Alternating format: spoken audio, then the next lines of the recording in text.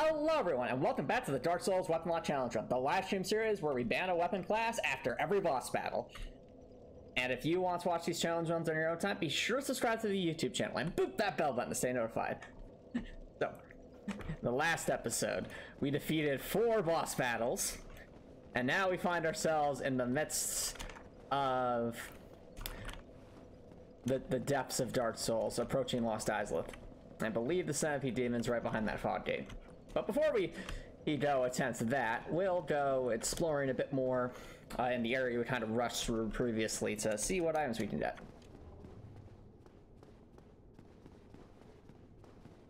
Anyway, it's honestly been quite a while since I've really explored the underground here. So I'm curious to see what items were in this place in the first place, and whether or not they might be beneficial to this point in the run, because as you can see, we've cleared a lot of different weapon classes off the board.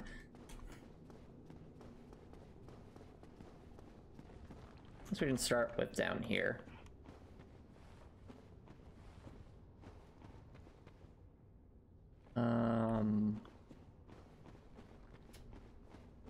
See that item over there, but there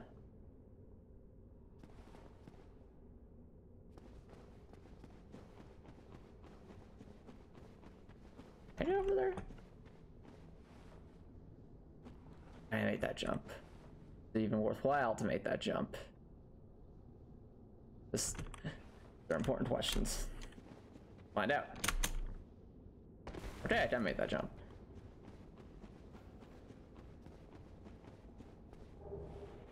Oh, well, Soul of a Brave Warrior. We'll gladly take that. That's always more souls, never a bad thing. And I'm realizing that we have a lot of souls on us right now, so we'll probably want to spend those on pick a little bit of dexterity and then maybe either intelligence or strength at this point, or endurance. Just those are definitely stats we need to get a bit higher. Now, mistakes might have been made. Oh, wait, we have to make that jump, don't we? Oh, Dark Souls.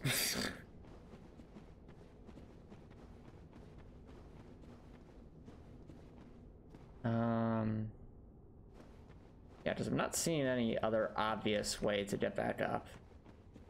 Unless I'm just being... No, we can't walk up that... Okay. It's gonna have to be that branch then. Hopefully we survive this. It looks like a pretty massive drop.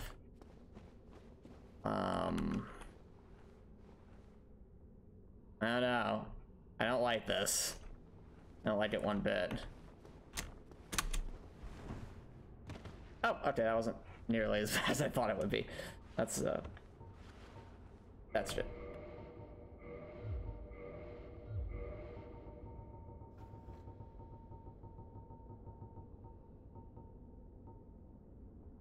Oh, it was the most, man. Alright, so seemingly so far the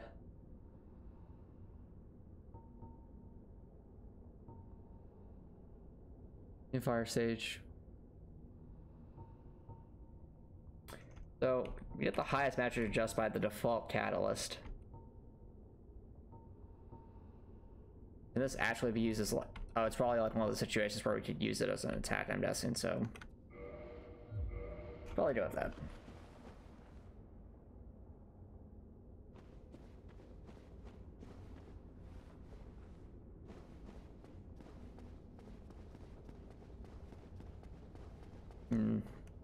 So dark.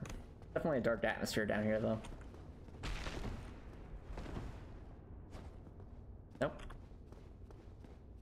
Okay.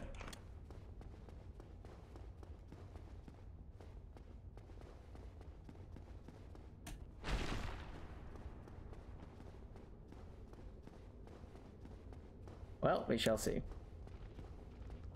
Oh, these things, I think. Oh, are they dangerous? Or are they just kind of there?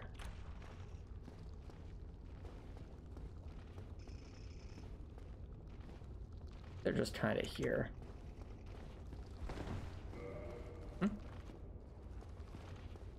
or something. Lots by some. Okay, it's probably have to come from the other side. Okay.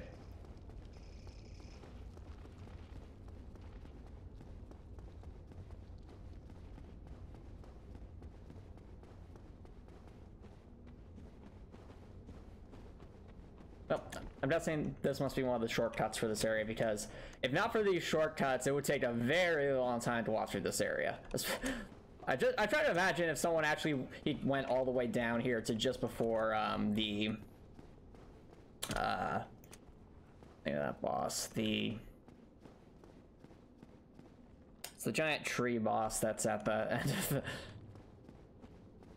of the Bed of Chaos, that's it. So I'm wondering what it would be like for someone if they had to walk all the way out of here from the Bed of Chaos's fog gate if they didn't have the Lord Vessel. Probably not the funnest of times.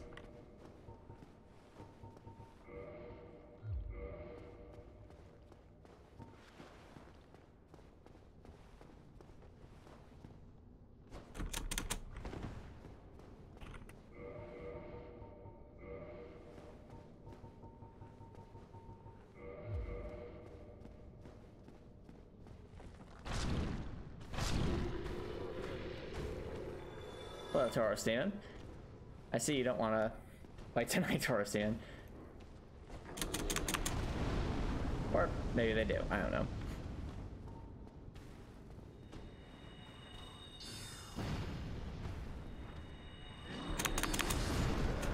That escalated quickly.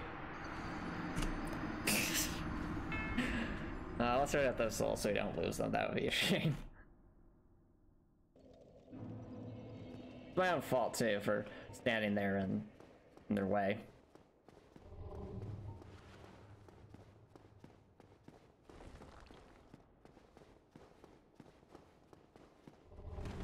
Oh, it might do.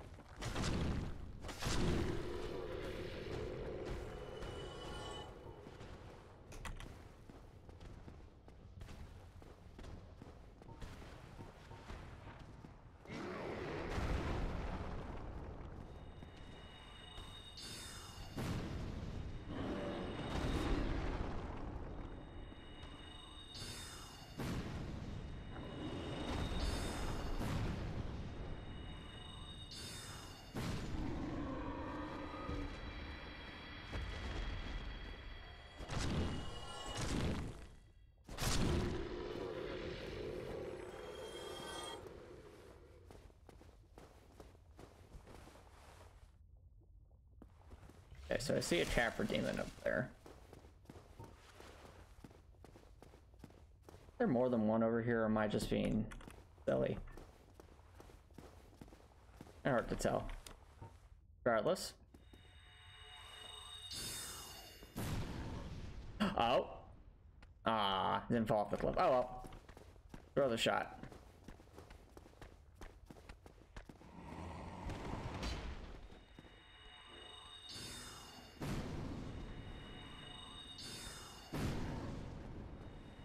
Ladies and gentlemen, invisible walls at their finest.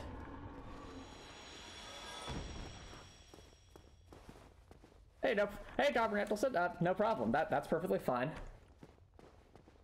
And glad to hear that you're going to the gym and exercising. That's a very good thing, Copper Nicholson. I hope you have it worked out.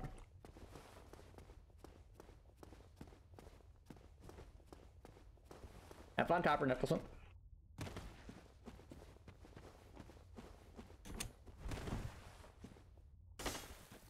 No illusory walls here, I see.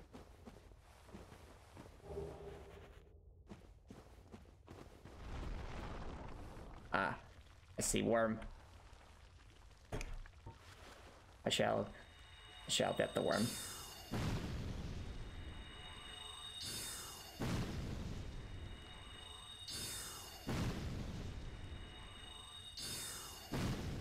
Yep, no problem, Copper Nicholson. Also, you're always welcome to watch the stream archives on YouTube. That's those will always be available. But yeah, hope you have a good workout, Copper Nicholson.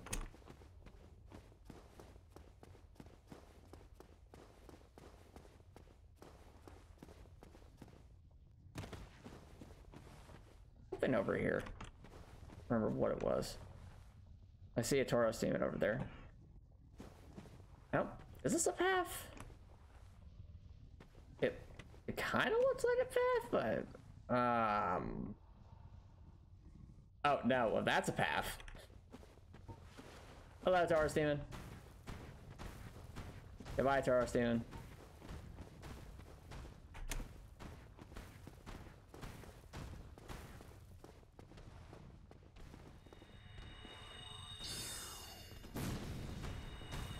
Oh dear.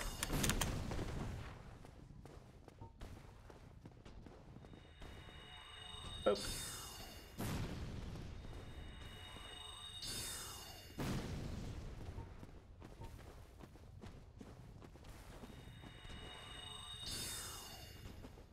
Aw, come on. There we go.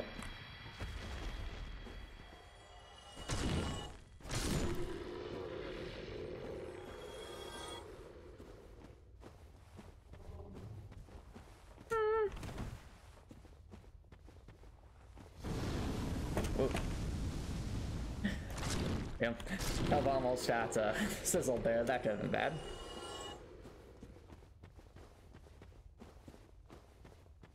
Yeah, I think the thing I remember about Lost Izalith is the fire jar. I guess the fire Dardens we see there are not particularly they're very slow, but they deal a lot of damage. I guess that could kind of be the set for most of the things here. Makes for some interesting balance, I will say, though. Where's the worm? Was it? It was right down there, wasn't it? Yeah, not seeing any items dropped, so...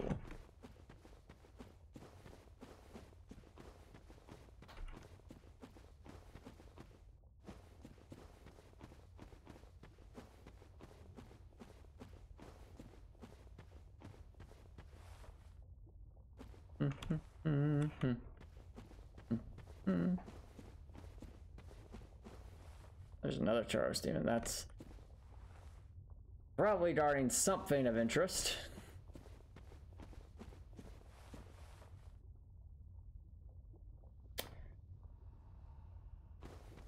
Thought that we have to go through 3 though to get to here.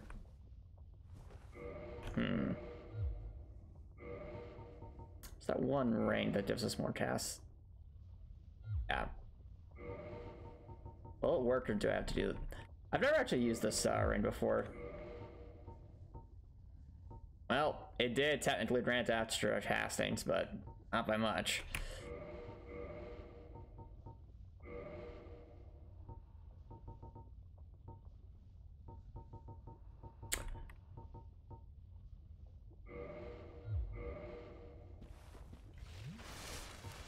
Guess we're doing this.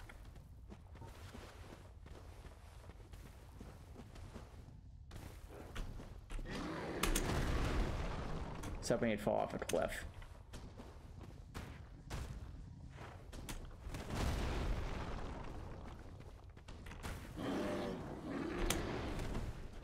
Nope. Footing seems to be fairly firm.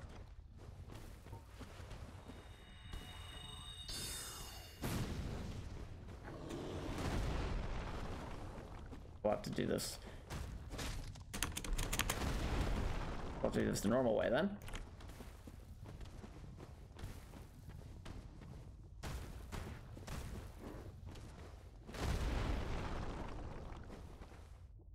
Oh dear.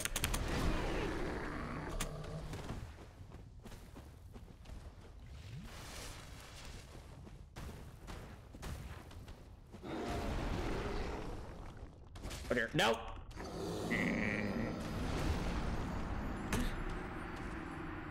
Oh, gravity. Well then. That escalated quickly.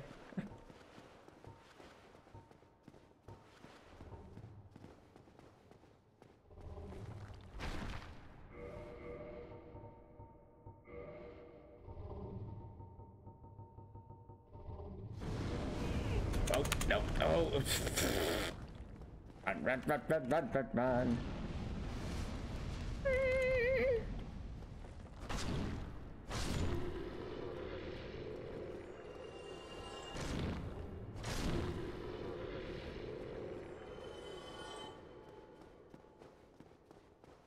Rather not lose those souls if we can help it.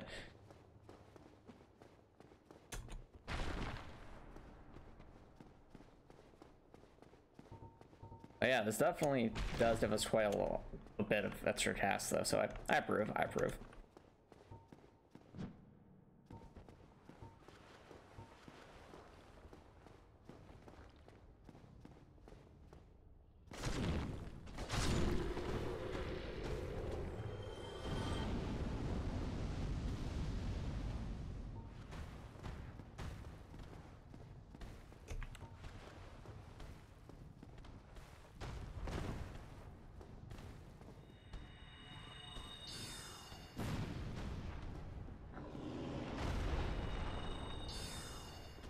What? I went through that demon's legs. No.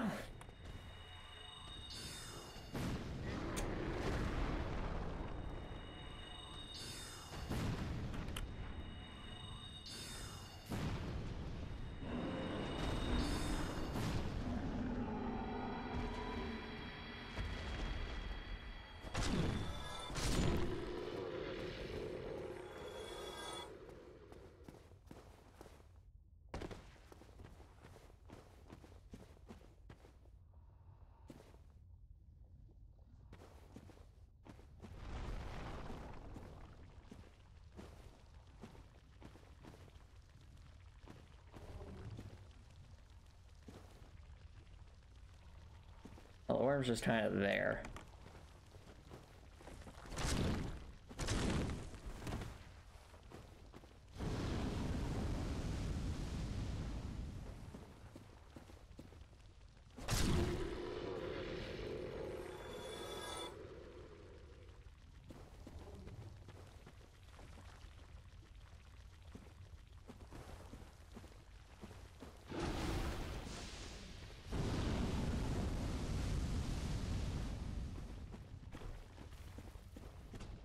Not dead, not dead.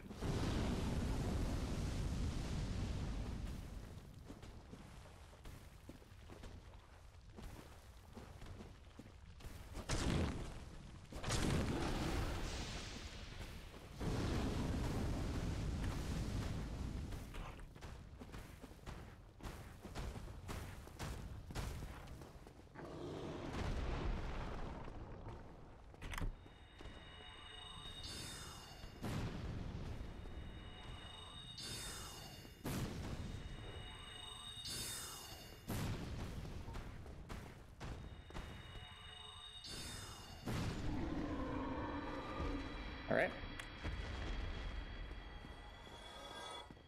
Slowly but surely making our way there.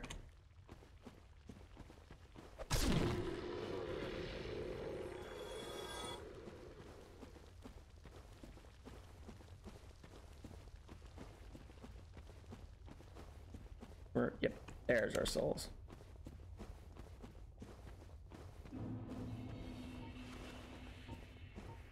Right now we got plenty of castings to get rid of this one. Right here.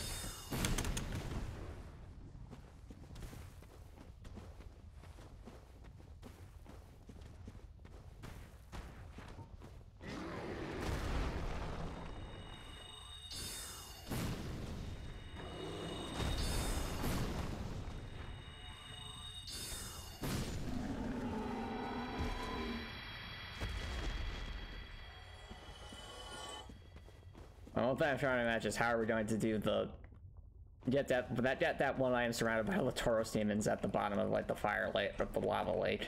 That'll be interesting. Now I think that chest over there is a mimic, but first I see we have some worms to deal with.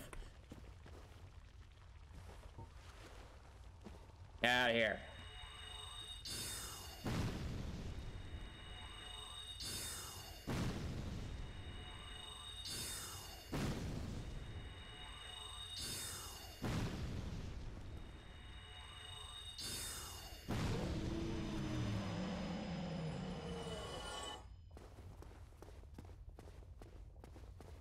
anything else. Probably one right there, right? No? I would have thought. Oh well. There? Yep, there's... Oh, this is prepared. And we're dead. Well, that's the way quickly. Probably should have expected something like that. Let's, see how many these spots there were.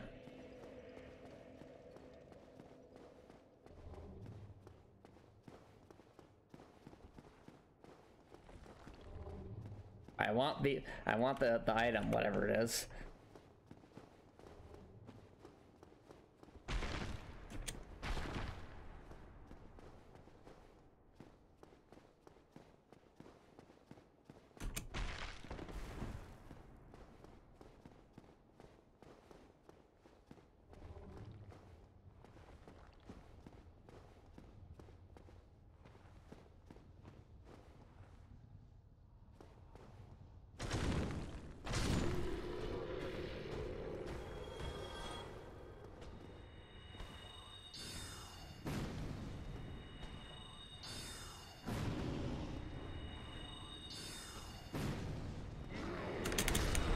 And there goes all our souls. That's definitely my fault.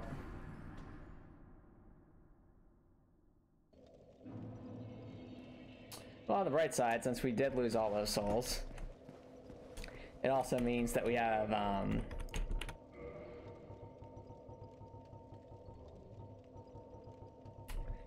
means that we have no harm in throwing caution to the wind at this point.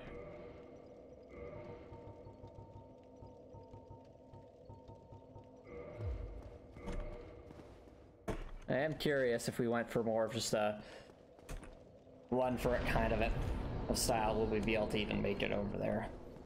Probably not, but worth a shot. And more likely than not, we'll just get nommed by the worms again.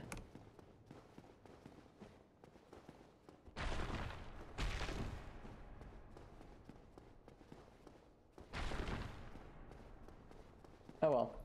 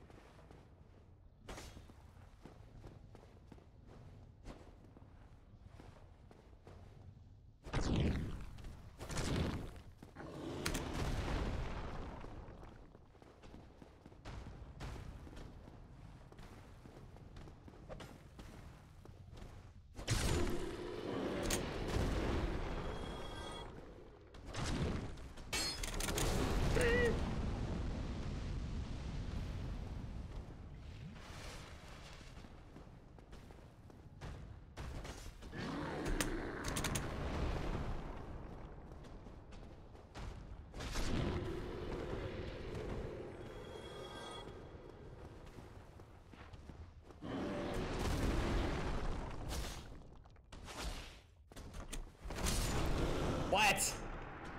I thought I was out of the way. Oh well.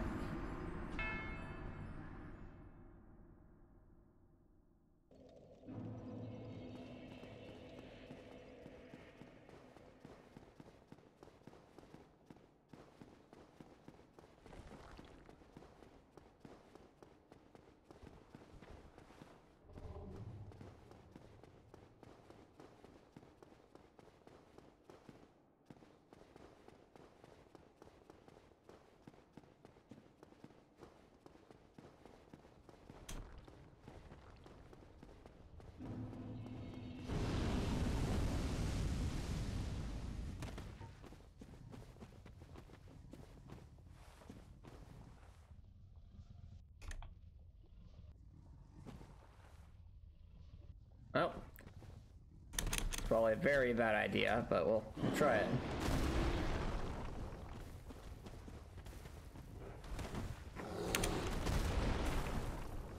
Only got first thing is don't be chasing after us, but we'll try. Right now for the hard part, because the worms are going to try and nom us. Most likely.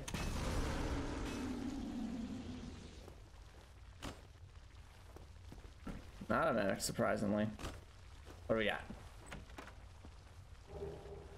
Oh, that's where it is. The large. Okay. Nice. We found a large flame ember, so that was good. Well, definitely worth it to come this way then, even if we lost a bunch of souls along the way.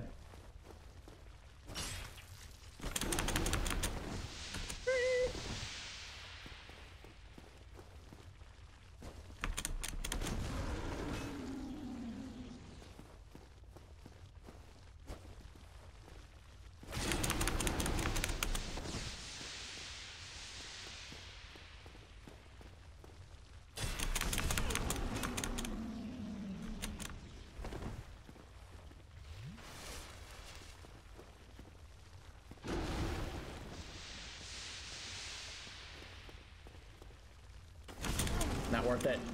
Not worth it. Not worth it.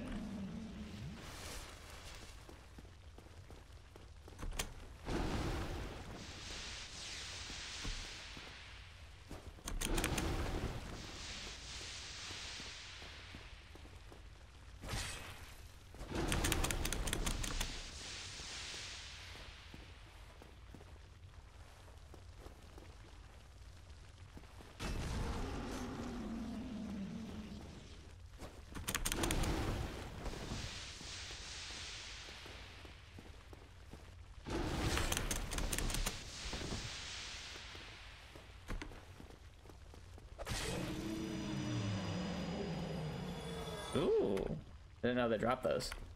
That's cool.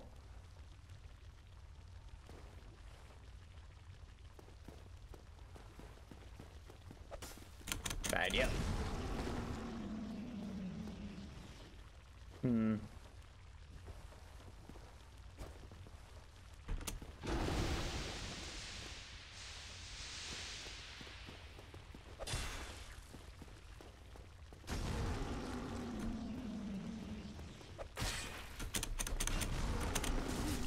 Ow.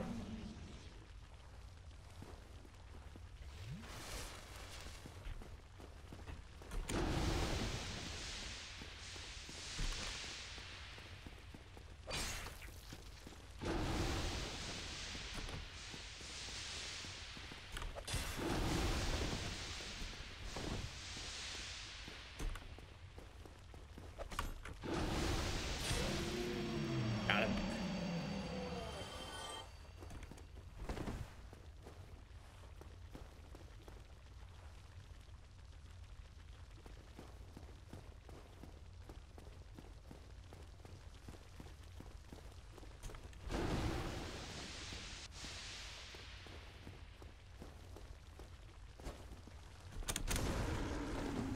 Oh no, that would have been a yeet and a yeet and a half.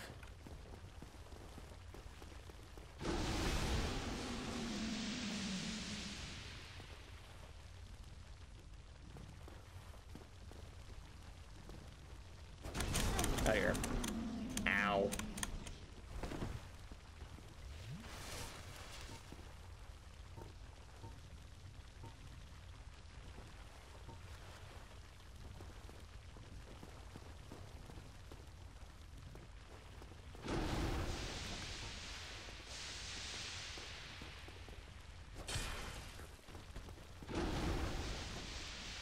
Oh, actually, could the Thorns even damage this thing? I wonder. Well, Thorns Demon. Well, that's a negative. Apparently, Thorns Demons can phase through worms.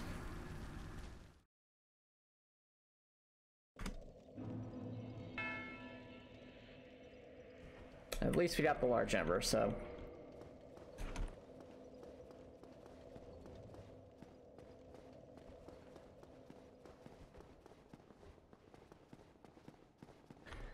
It's also up by the fire runes, I think, to have some more items.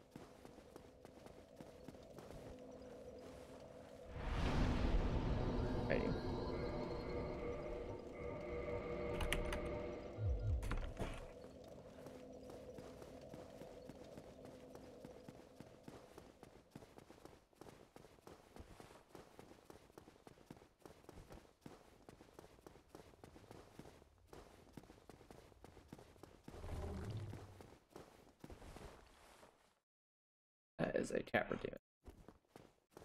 Many tapper demons. Item over there.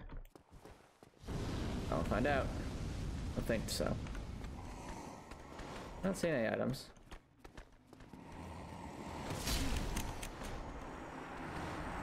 It's also quite the arcing jump they made.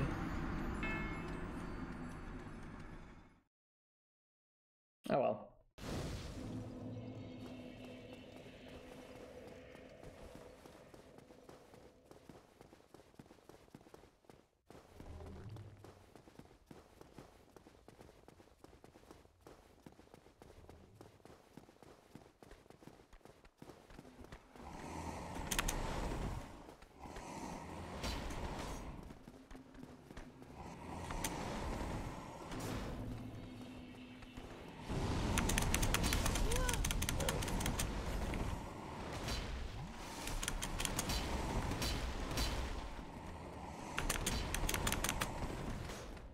And they are.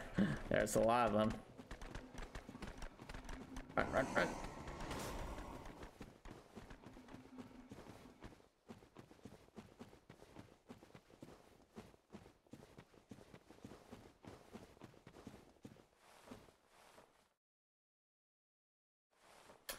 I think there. Hold on. If I remember correctly, there's a trick I can use where.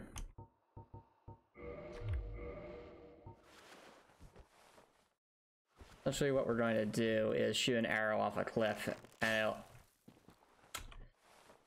we'll shoot an arrow off a cliff, and it should lure the tapper demon. Well, it did lure the tapper demon, just not the place I wanted it to go.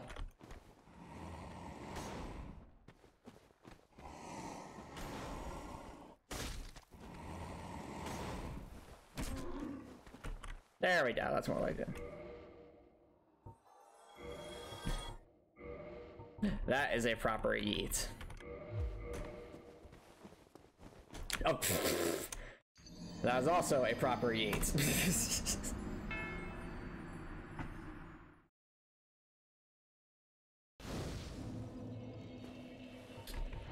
Wonder. We could just warp to the Dark Chaos and use that one step we have. Probably more efficient at this point. I wanted to go explore that lake before we go to the Centipede Demon.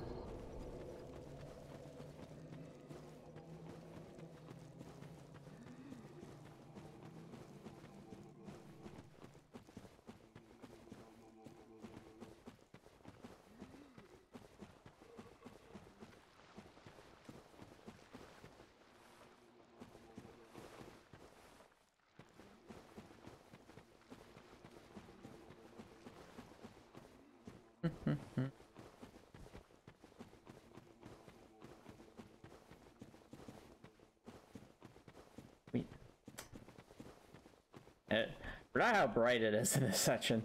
There's actually a mod that tones the brightness down just a little bit, so it's a bit easier to see at times. Not the worst, but I've heard some complaints about it in the Dark Souls community. I don't mind it too much though. You see a few items over there. A ton of Thorns demons. I remember. I don't think the Thorns demons are harmed by lava. Definitely not something I remember though. Find out. Nope, don't seem to be. If they are, they don't mind.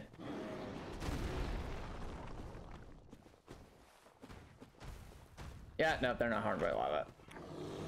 Doesn't make sense if they're standing in the lake itself. It's not going to be too much of an issue for them.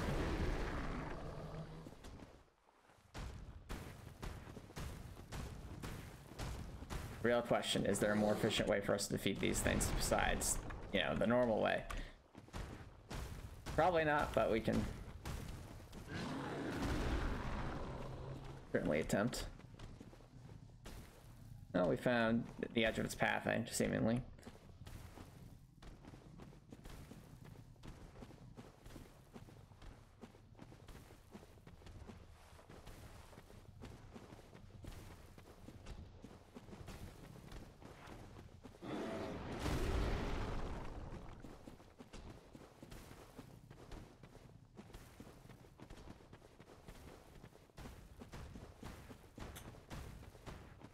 But even over here.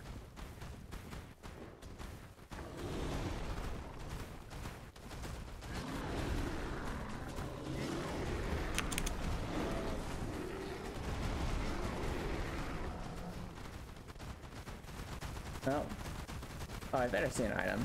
Yeah, we will get cornered if we don't get it, but that's okay. We have 0 souls. Well, actually, no, we can't even go get it because we'll burn to death, I think. We are absolutely going to burn to death trying to get that thing.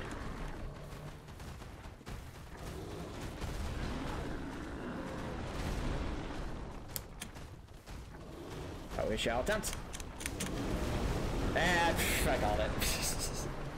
I mean, I should have attempted any less with lava, but we don't have the ring for it. That's we'll have to come back for that later. Alright, well, in that case,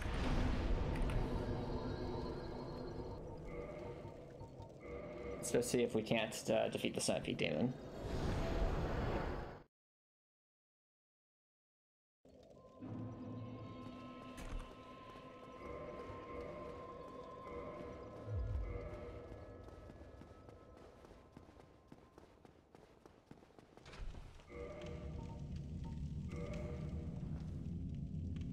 I do find this sort of unique magical elevator to be pretty cool.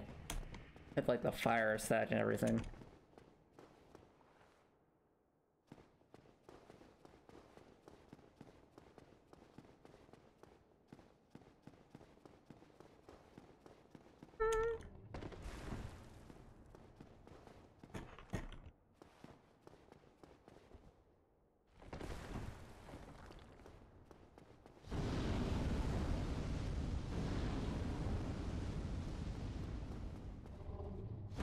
Oh, we're about to get burned.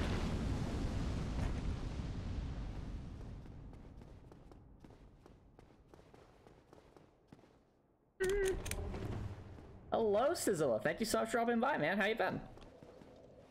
Welcome.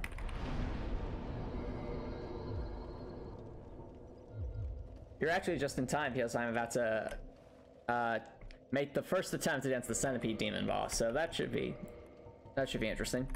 As for what we're using for the Centipede Demon, I'm thinking we'll try crossbows this time. So, I can find it. Using our heavy crossbow. And some standard bolts. See what we can do. equip the warranty ring.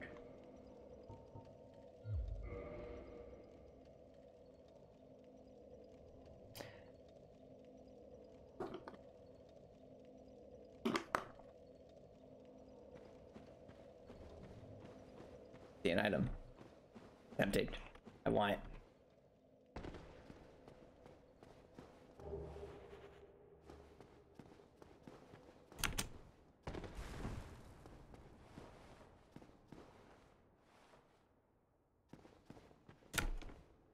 No, we're dead.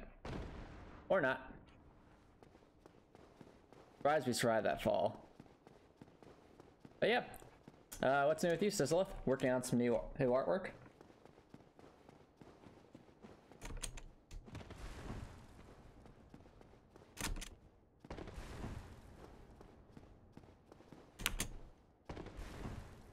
Ah, that's fair, Sizzleth.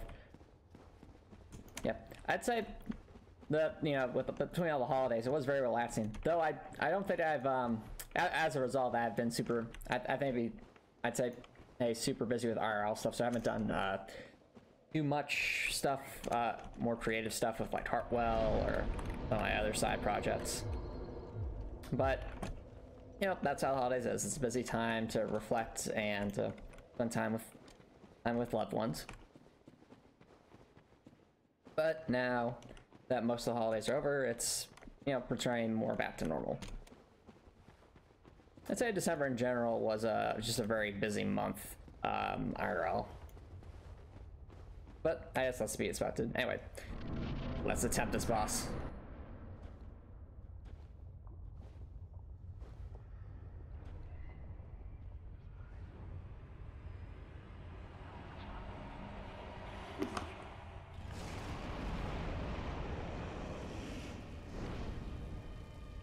That's fair, Sizzleth. That's important to stay safe. Now, in terms of boss design, this thing is gnarly. I mean, as you can see, bro, it's most certainly a Lovecraftian horror. Okay. And if I remember correctly, this thing likes to keep its distance. Oh, and do that. We're about to get it tapped in. No!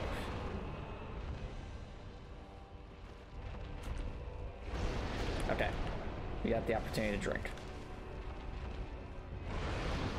But this is very much a ranged, prominent boss fight, I think.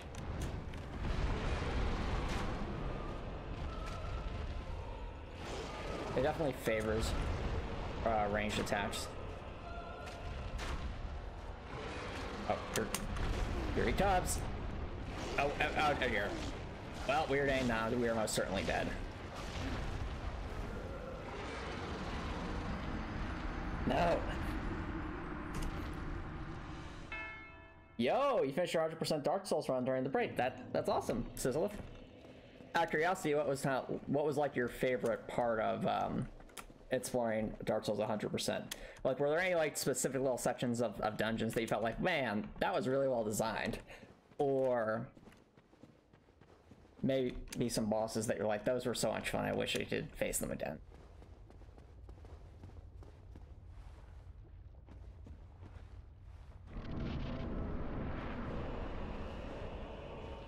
I'm an idiot. Hawk range.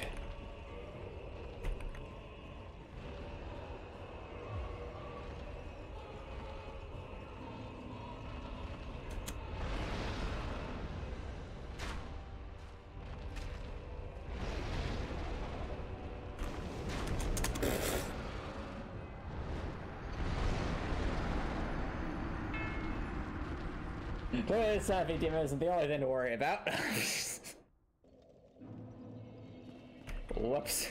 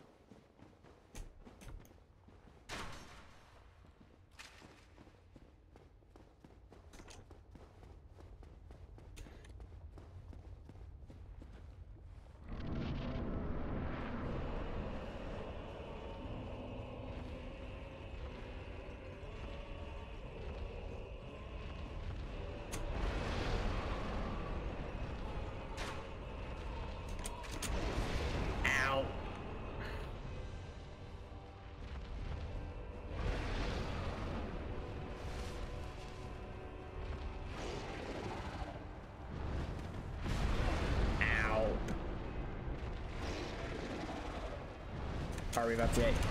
No, we're just getting slammed.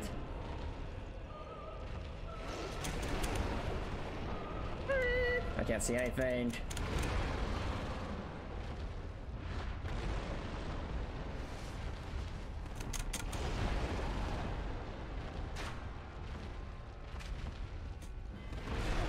Ow.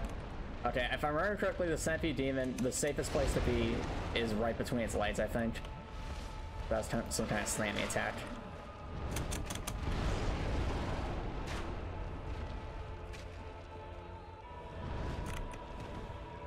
Where'd it go?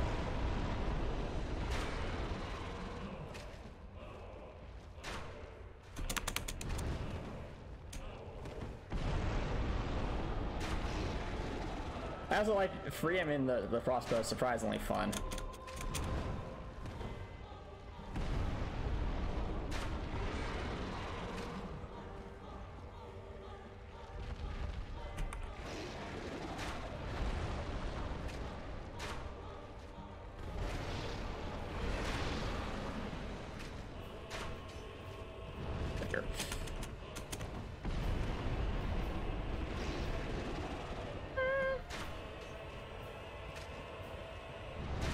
Move. Tell that move. No! We're doing so well. Okay, but that is a strat, though. That is most certainly a strat. Alright, so what you got? You actually do have one where I never noticed. Okay, you basically was rushing the game in New Game Plus to get to the last Sith Soul. Which is the last step to actually forge the weapon. And preferably trying to collide without staying at a bonfire, since you thought you'd ring the bell and just homeward bone back. Quite dropped a homeward bone. I think that might just be an example. Oh yeah, I kind of forgot about that, but yep, you're right. I'm pretty sure Quite does drop a homeward bone, and that might be the reason, just as a little hint to be like, you know, we recognize this area is annoying to reach. It can take a while, so you might have decided that you want to get out of there quickly.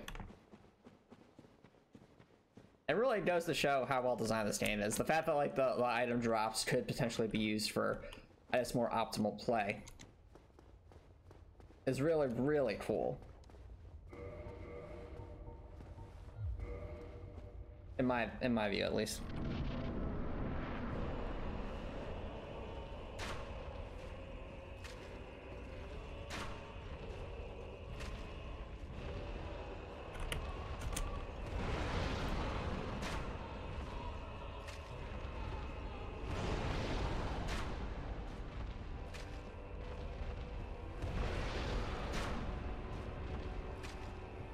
I'm being greedy.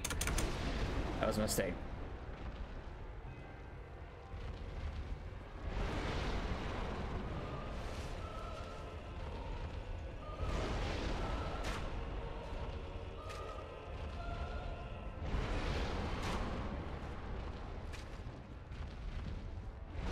Now this is more like it.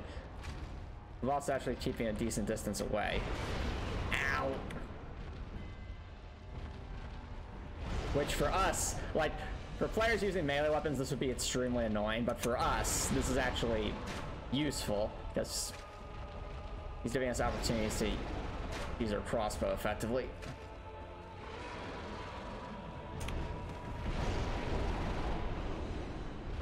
Not ideal. Not ideal.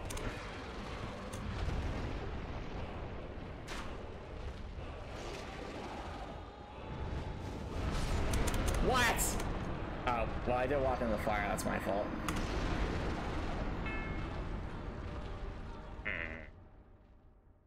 We can definitely do this boss. It's just a question of watching our footing and being consistent with our dodging.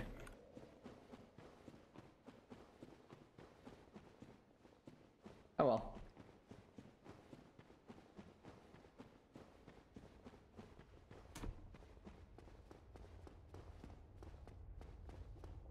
Oh, you're right, Sizzle. I love Dark Souls 1's level design that allows you to like do so many things out of order because of its Metroidvania-ish nature.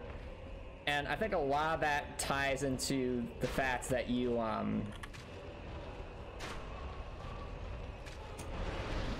ties into the fact that you don't get the ability to fast travel until after defeating Ornstein and Smote.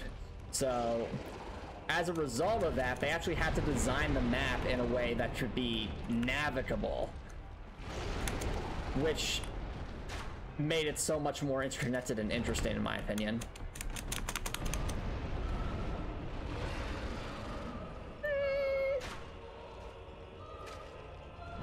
Nope, move! Tell them, move!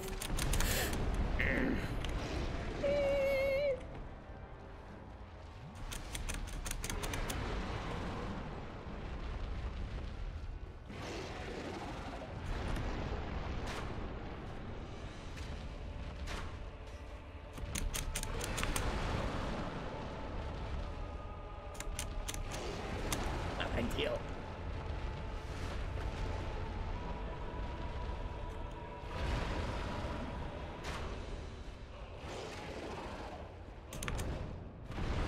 There's lava there. I'm surprised we were alive. And now we're not. We're definitely in the danger zone there.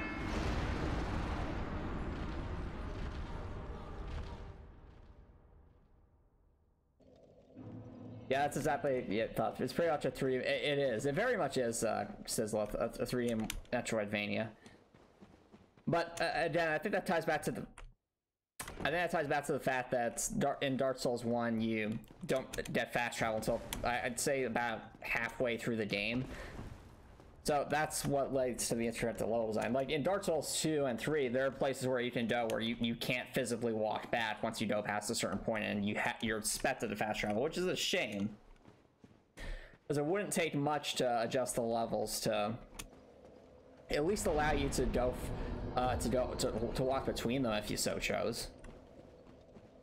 I mean, I think it'd be pretty fun, for example, just as like a challenge to try and get from, just to try and walk through the exit of Lothric City to Anor Londo, just as like a walkthrough, not like with all the bosses and stuff, just like trying to get from the beat start to end. I think that could be kind of cool, but you can only do that in one direction. You can't do that in reverse, I don't think.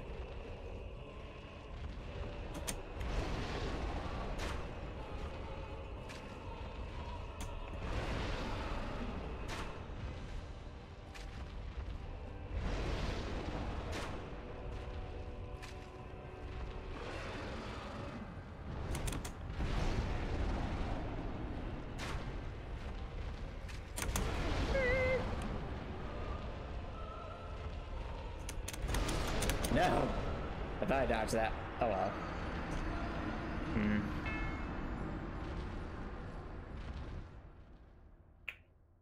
Wondering if there's like a better spot to be standing than that part.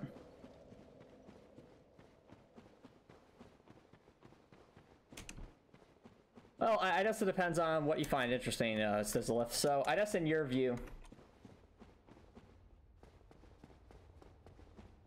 you played Dark Souls 2 a lot, but now you're saying, like, after playing Dark Souls 1, you're saying,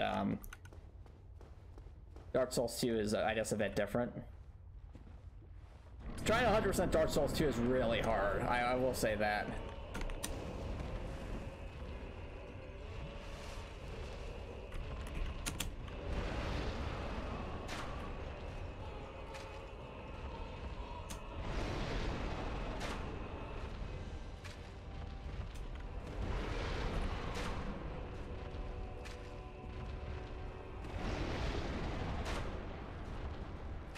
There's also a lot of content in Dark Souls 2.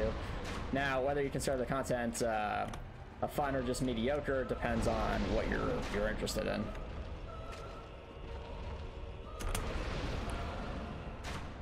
Yeah, so I'd say, to be fair, Sizzler, Dark Souls, I agree that Dark Souls 2 level design is nothing compared to Dark Souls 1's level design, but I also think that Dark Souls 2's level design is still at least more interesting than Dark Souls 3's level design.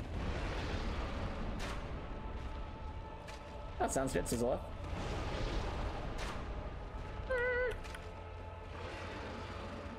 He's going for a top.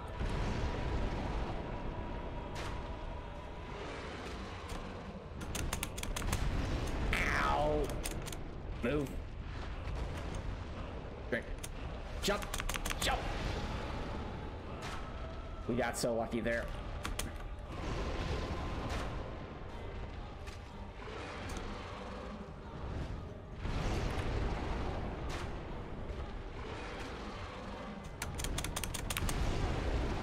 And once he locks on, he just does not...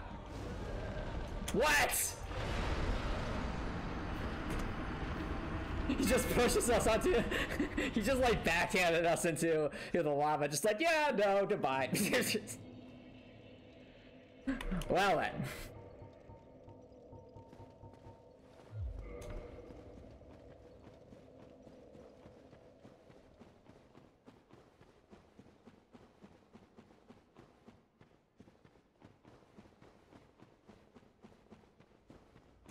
That sounds good, Dust is off. But I'm thinking, like, if you really mean 100% Dark Souls 2, well, then there's a lot of items that would take a while to get. Especially the, I kind of appreciate the fact that Dark Souls 2 has, like, those items that you can only get from doing extremely difficult challenges.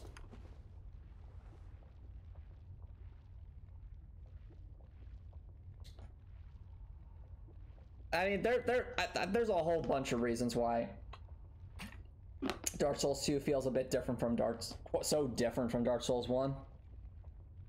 I think part of it also has to do with the team that was developing. I don't think it was exactly the same as the team from Dark Souls 1, though I could be misremembering that.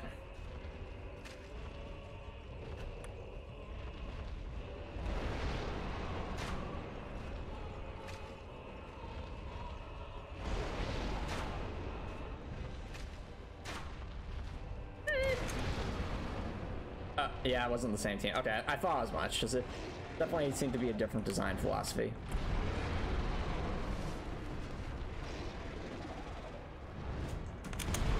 Ow.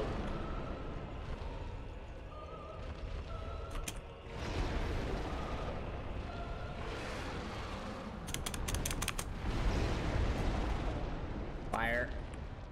Fire everywhere.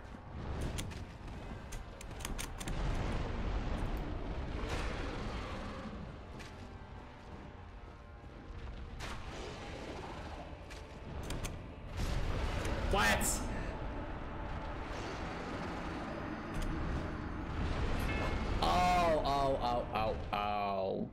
Oh. I see it. We're kind of fighting in like a place with barely any room to maneuver, and there's a tiny little island there that has a lot more wiggle room. Probably try to get over there.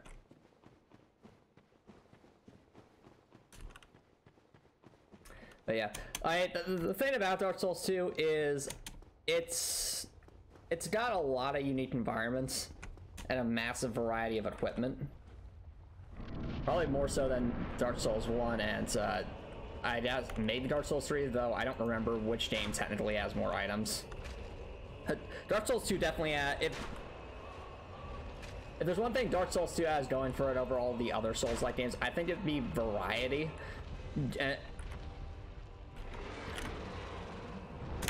And that's variety in a lot of different forms. Variety in locations, variety in enemy types, variety... Oh man, we cannot make that. That is kind of annoying. That would be a good spot.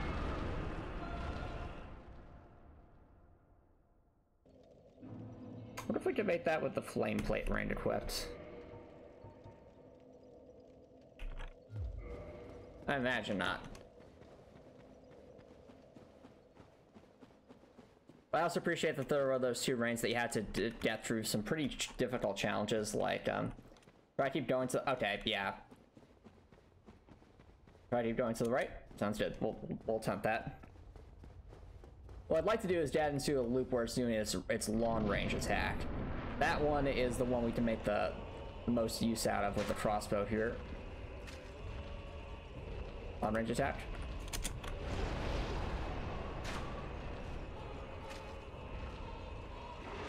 Nope.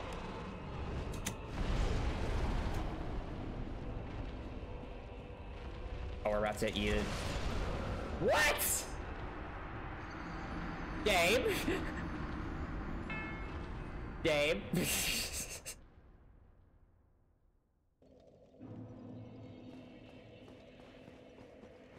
All right then.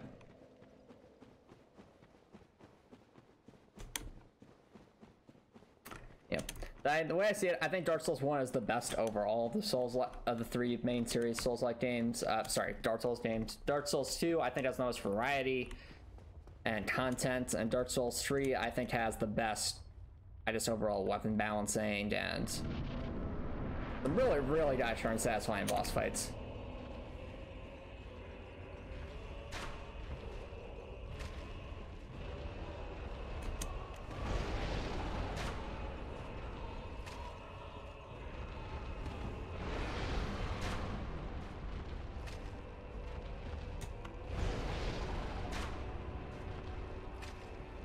Move.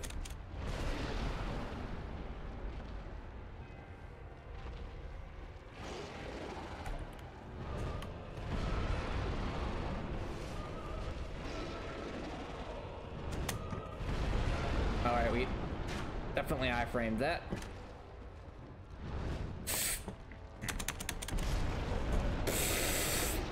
Come on.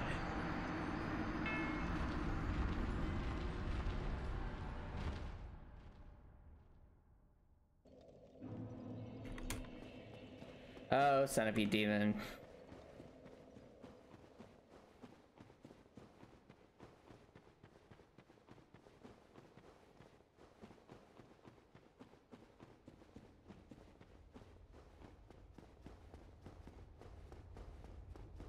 Nope. Probably be a good spot to take just a short break, so don't worry, guys. I will be right back.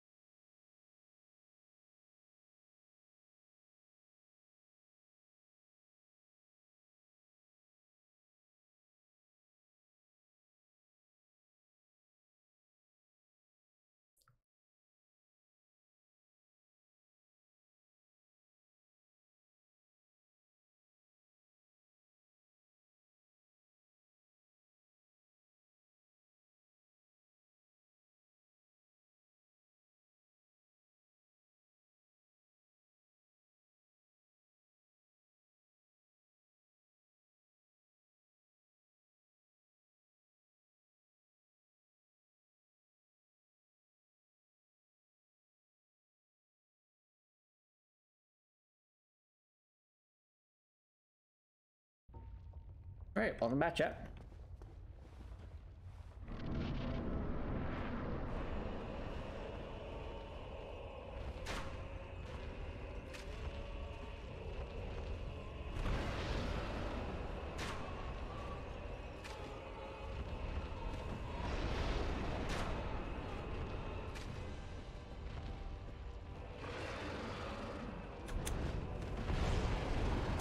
All right, time to run to the right. Well, we did run to the right. Unfortunately, I probably should have hopped there.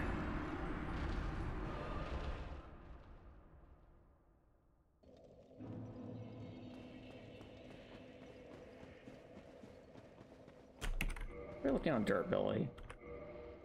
Oh, okay.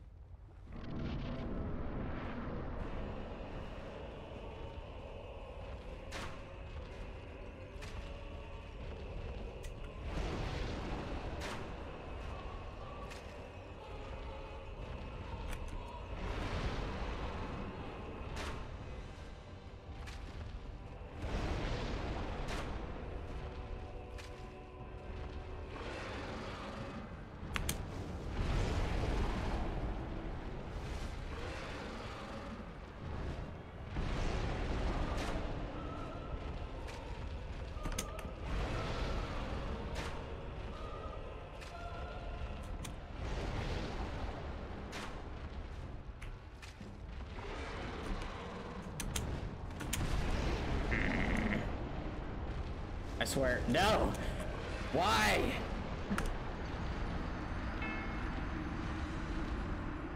It always happens.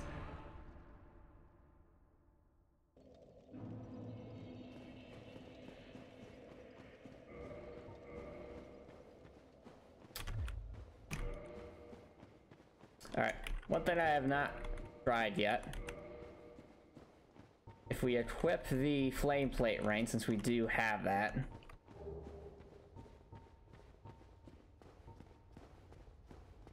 And then try to just roll our way through. Could we make it to that central island?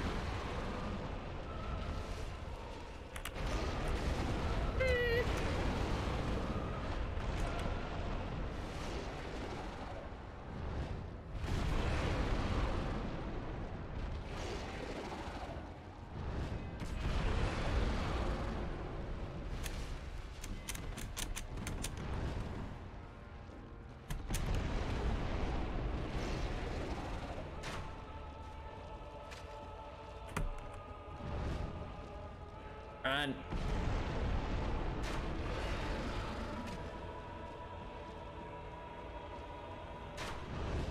Move. Ow.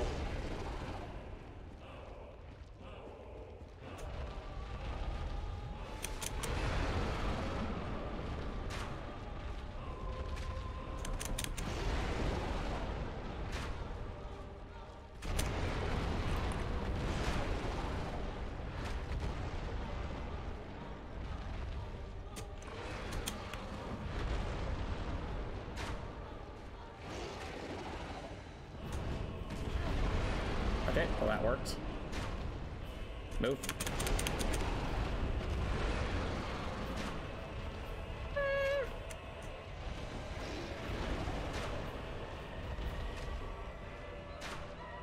Move, move. Come on! We were doing so well. Oh well. I personally playing through it, and I'm just not having as much fun with it as you once did. There are a lot of content, but while there are a ton of weapons moveset, which ends up offering in less variety, and the first installment fusions are the best in Dark Souls 2 out of the 3 titles. I absolutely give it that, and I really, well, that's the thing, you have to understand,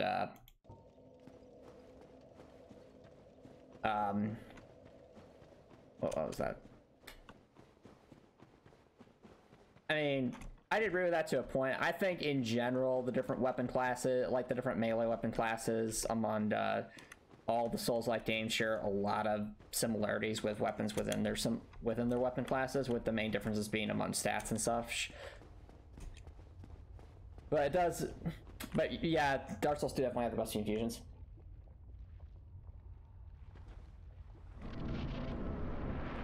Hey KK Sparks, thanks for dropping by. How's it going?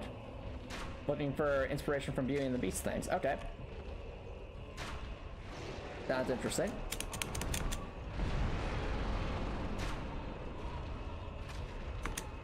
We're battling the Centipede Demon in the meantime. There's probably a bunch of Beauty and the Beast movies, aren't there?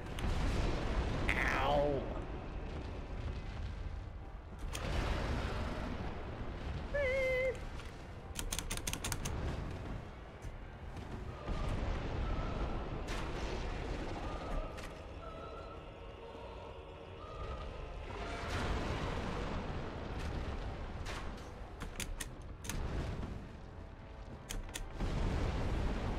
Okay.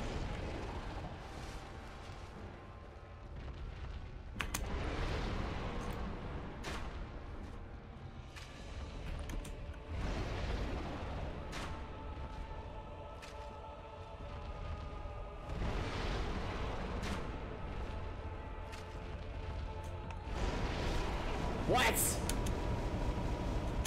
Man, that yeeted us hard.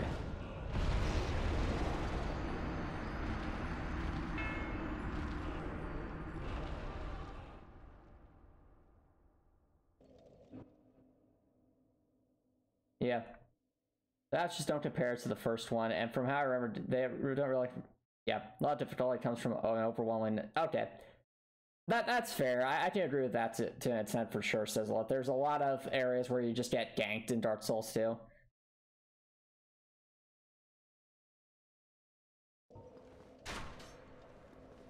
Oh, sounds like fun, KK Sparks. Best of luck with that design.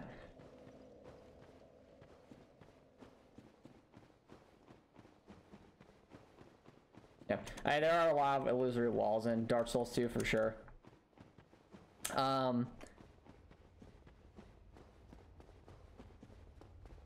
So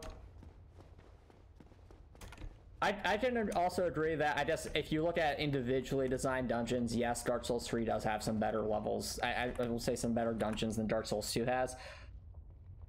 There is an asterisk to that, however, and I think that's, however well designed in some of the individual areas in Dark Souls 3 may be, whether that's the Cathedral of the Deep or the Grand Archives, or if we're talking the DLC, the Rain City. I don't think that compares with the fact that Dark Souls 2 basically lets you skip the first half of the game. Like, it gives you an alternate way to do that. And that's like, how many areas is that? Like, almost 10 that you can just skip if you know what you're doing. To me, that's really darn cool.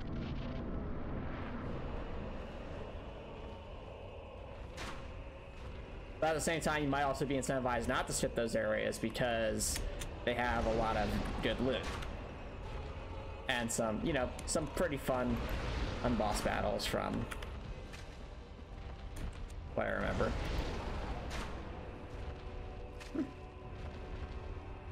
Yeah.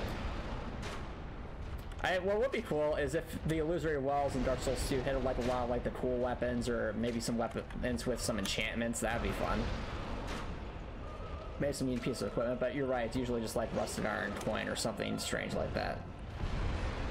I'm also realizing there's a area we can kind of run over here too.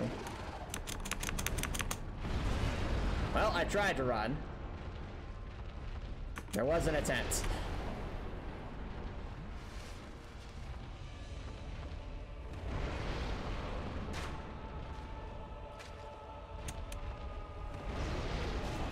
What?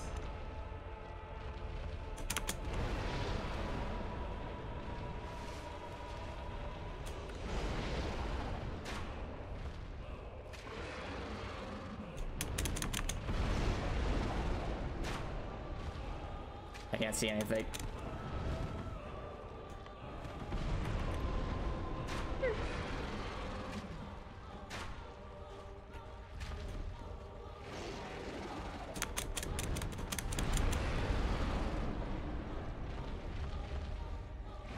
Not good.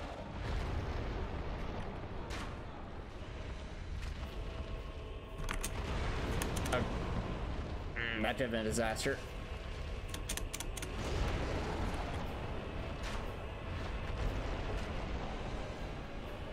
I got that stomped. Move! Move! Okay. Not good positioning here.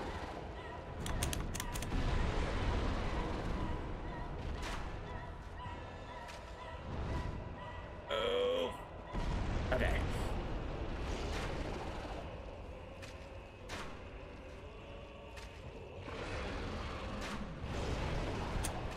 Oh, I've never seen that attack before. Pretty cool. I think I'll just give this guy some more space.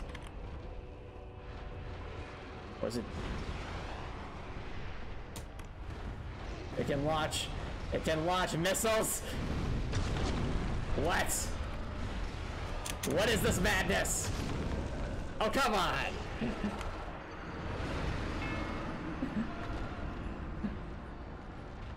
Well, I will say this. I did not know that it could do that. That's interesting. Been fighting the Centipede Demon for so long, it's using attack patterns I didn't even know it existed.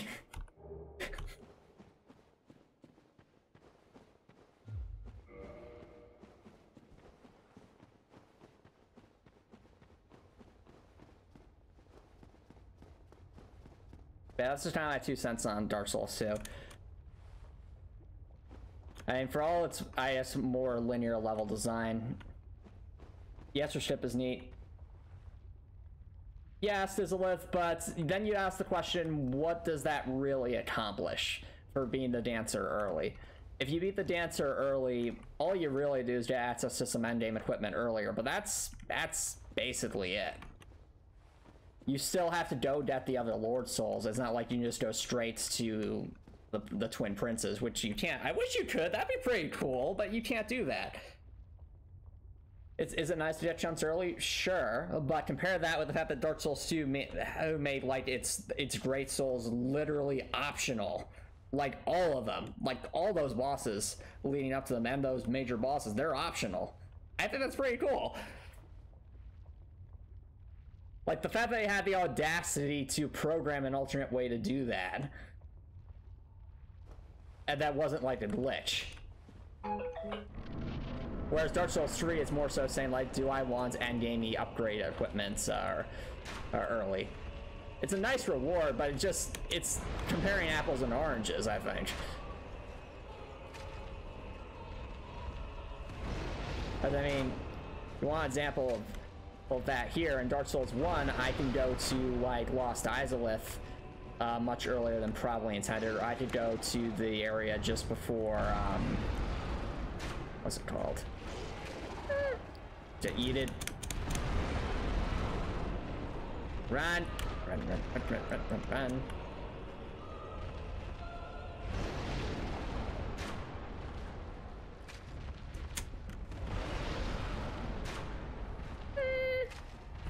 Focus.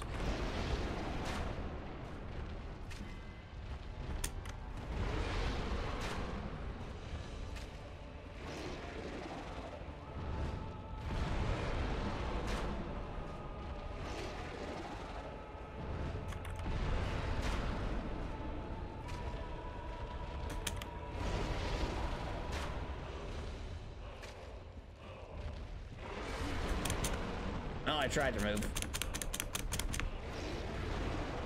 Drink. Ooh, that was lucky.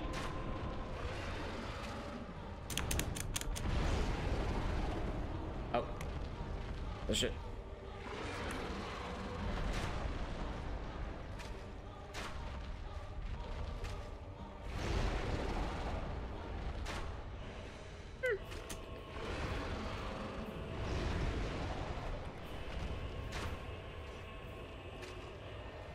Side note, I wonder if the Centipede move.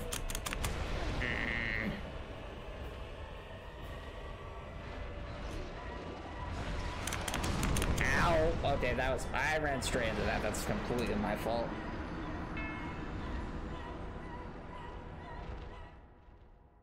I might actually have to check my durability because I feel like we're using a lot of stuff here.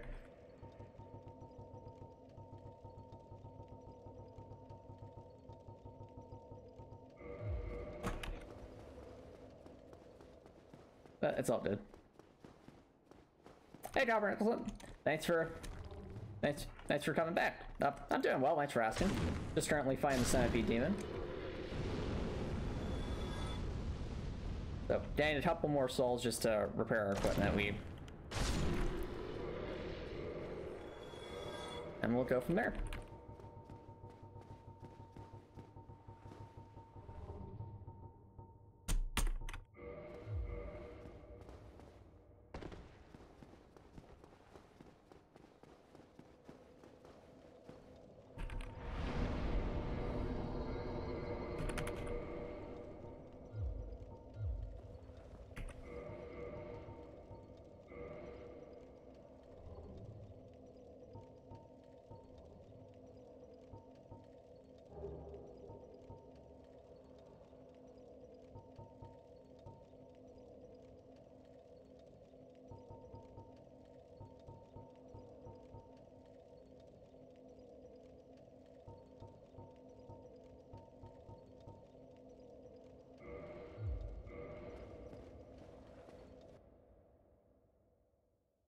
I find it's telling a narrative standpoint. Lord Souls don't really have meaning, but a lot of times, instead of giving actual explanations during list rules, the Lord ends up being very vague with, I'm going to disagree with that in a bit, Sizzlith, and the reason I say that is the NPC dialogue. So, in Drangleic, if you sit and listen to all the NPC dialogue for every character you come across, I think it actually does a pretty decent job of explaining the story. Now, granted, the Dreamer, the idea of the whole dream world thing is very confusing. But in terms of like the actual history of Drangleic and what happened with Queen Lysandra and King Vendrick, they go into pretty good detail explaining that without having to resort to item descriptions to get your information as you would. I mean, granted, there's still plenty of lore in the item descriptions, but I'm saying in Drangleic the characters do go into some depth about that lore if you're willing to listen.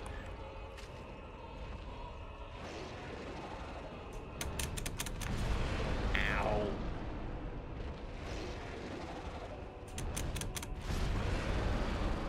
Landed quickly. I think Sizzlith and KK are here with Copper Nicholson.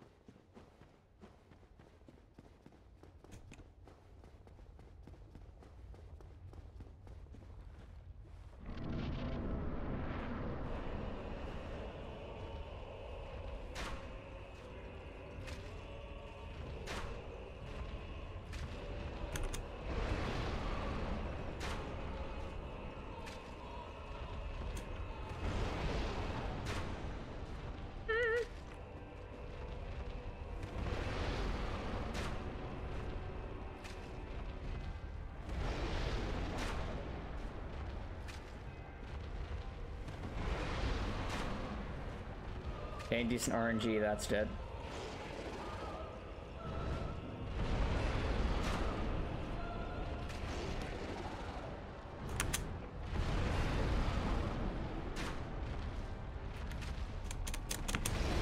Ow.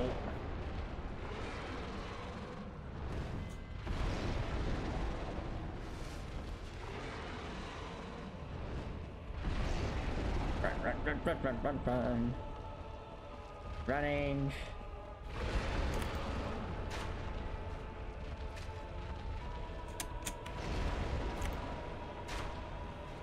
Move.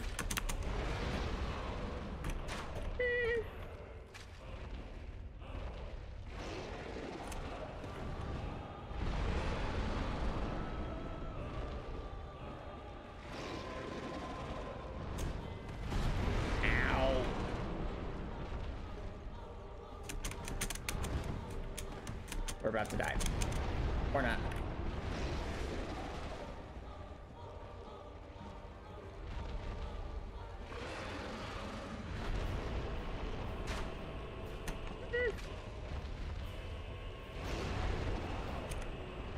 Yeah.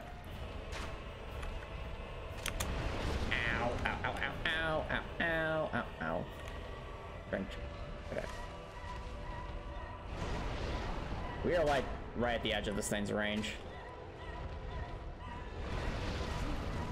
Ow. Thought I dodged that, but it's my own fault. Okay then. How much more space do we have over there if we run past that little lava section? If we got a lot, that might be good to use.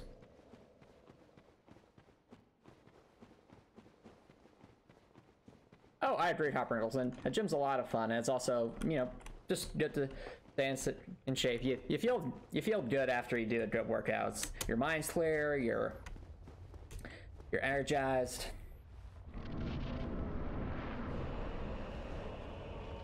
Plenty of good stuff.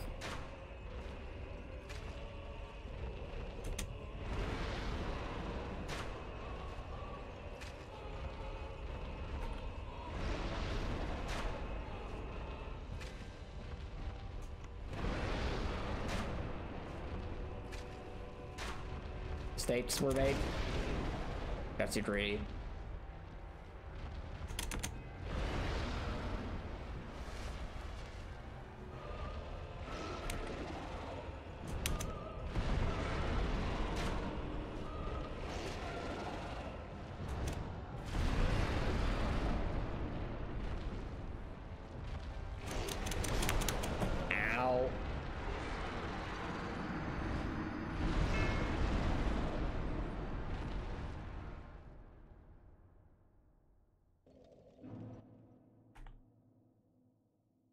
Oh, okay.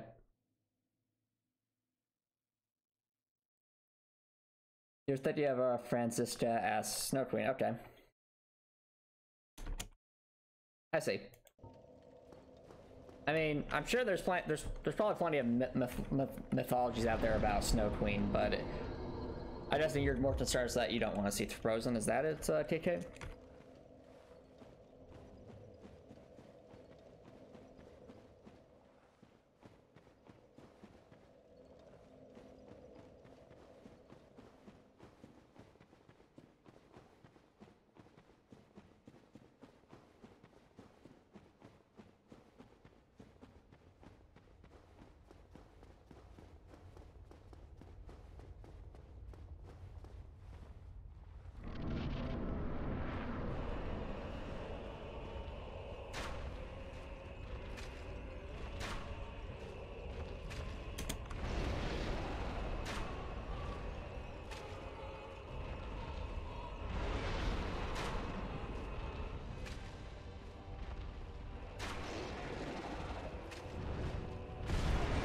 Oh, I tried to move towards it. That did not go well.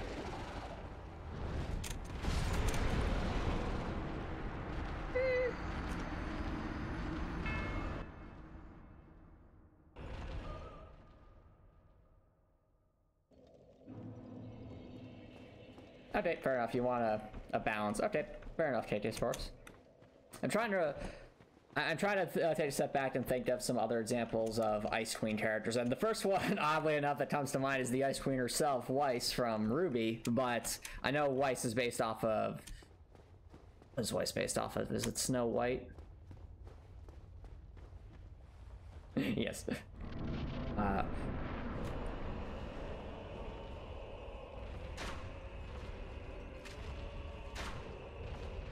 about to hit.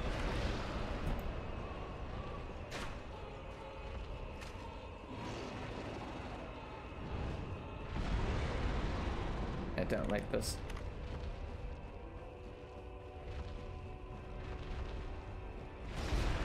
Ow. Okay.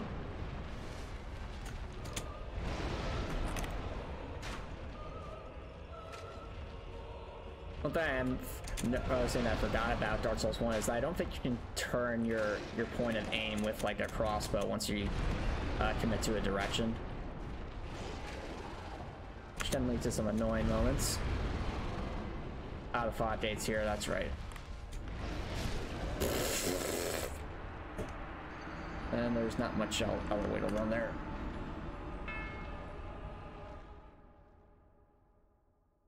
Oh yeah, there's the Ice Queen from there.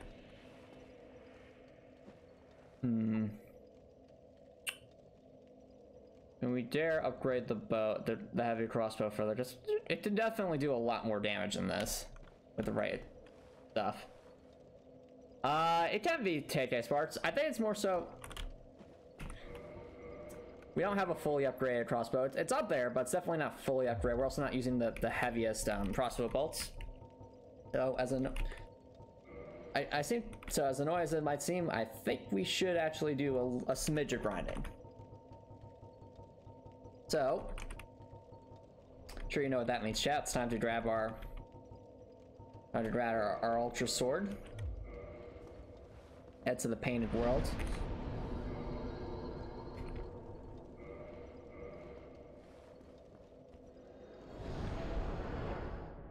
Yep. Now, granted, I usually feel pretty confident with ranged weapons. The thing about the Centipede Demon is if the lava was not there in the arena, it would not be that bad of a loss. But because there's not very many places to stand, that does make it very challenging to navigate.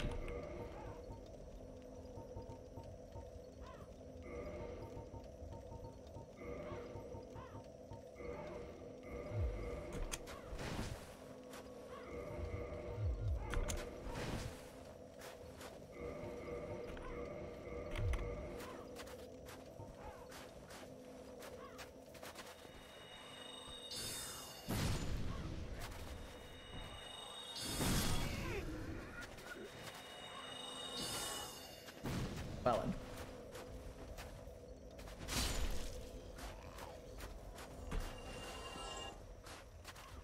So now we'll just use our little strat here to get more souls very quickly, involving the phalanx.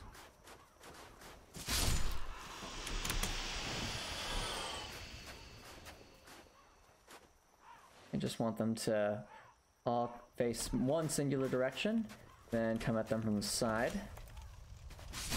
like so.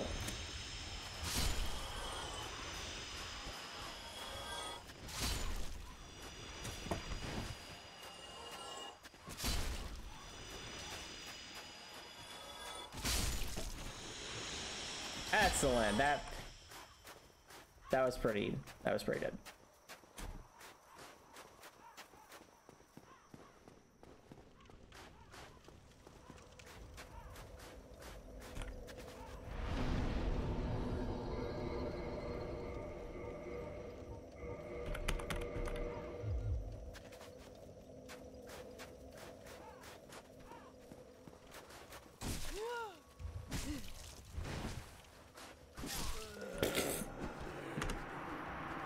How much damage these guys do.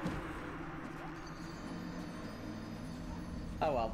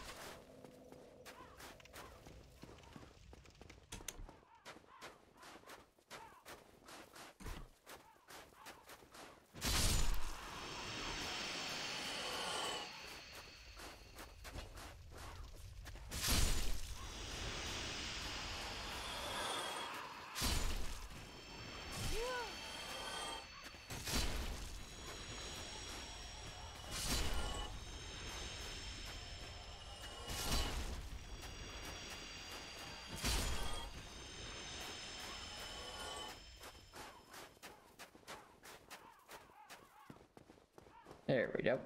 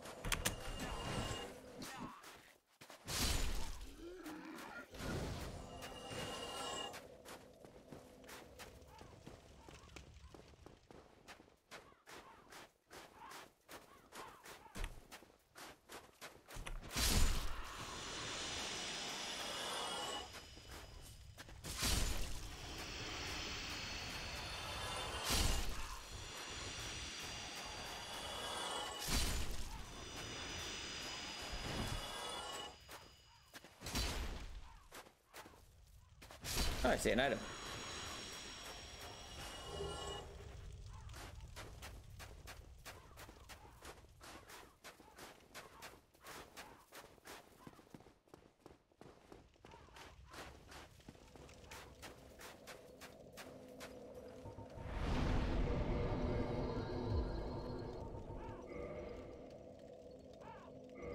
Oh, right. That's kind of annoying. We'll have to run out of here. You can teleport to here, but not get out of here, seemingly. We'll have to just run to the end of the area.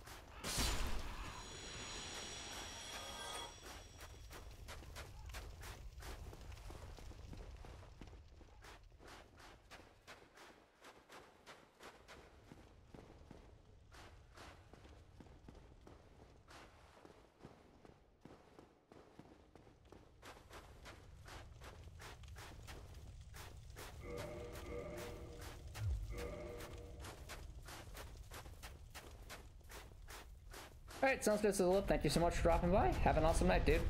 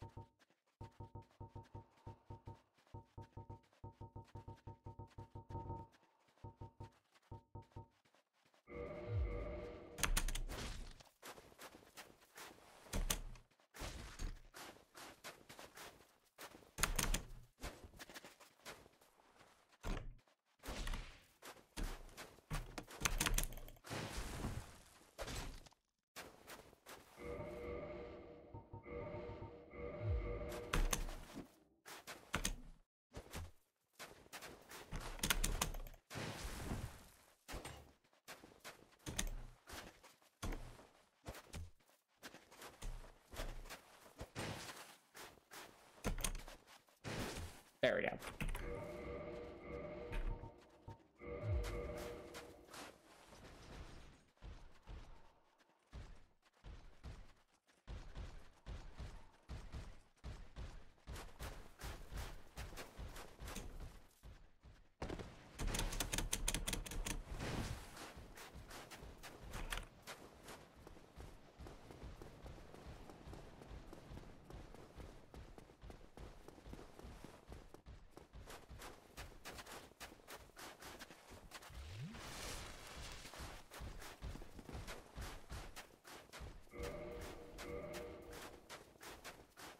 Careful.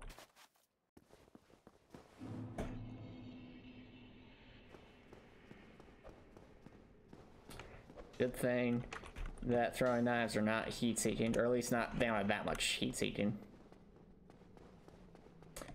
I know enemy projectiles seem to kind of just drift towards you a little bit, but I think that's more so with arrows than with throwing knives.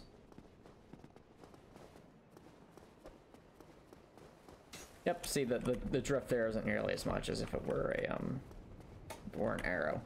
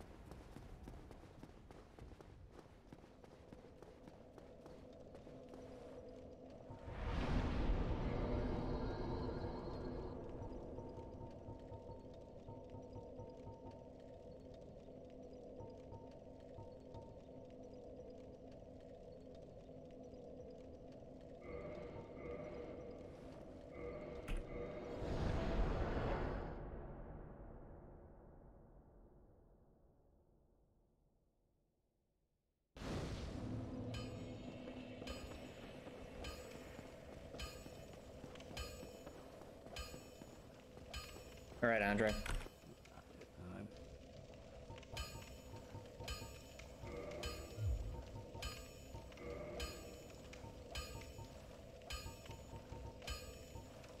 Okay. These will definitely give us some more damage.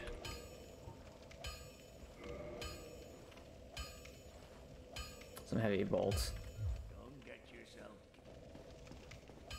Also, it might be worthwhile for us to actually return to Firelink Shrine and see if we can't get the, now that we have Sif's Soul, we should be able to get the crest that would let us get the composite bow, the compound bow, and the, more importantly, the very large ember.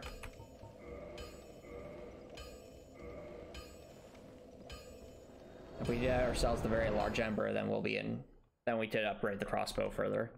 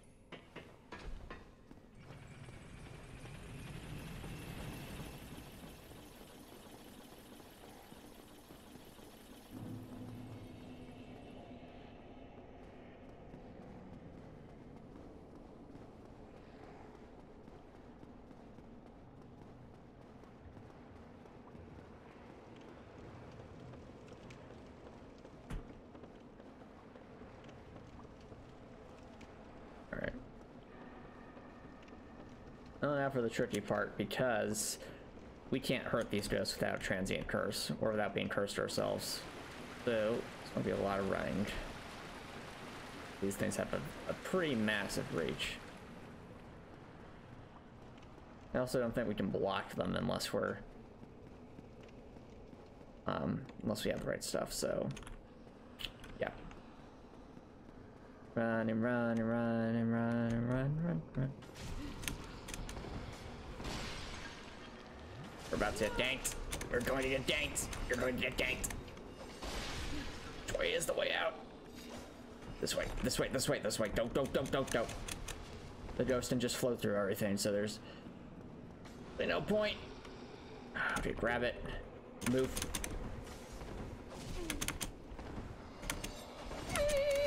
We're about to die. We're about to die. We're about to die.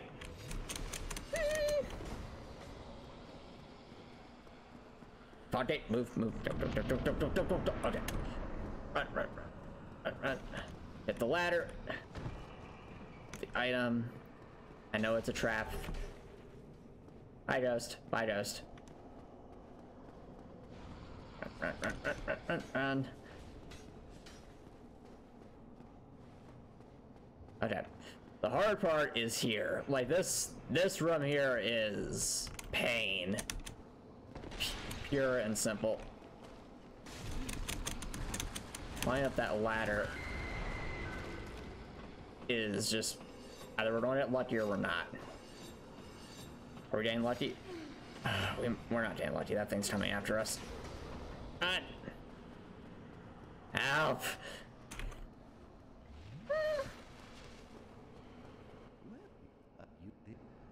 Thank you. Excellent.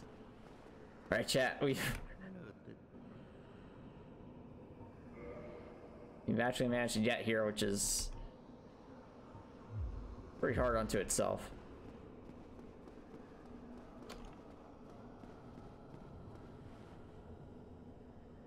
Is there an item up here? I don't think there is.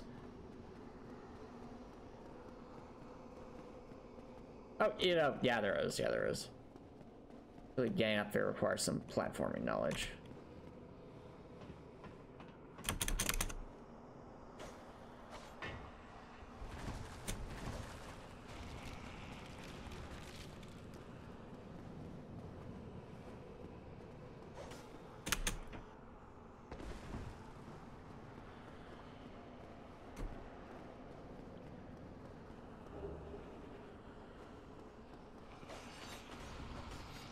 You do not want to go that way. At least not yet.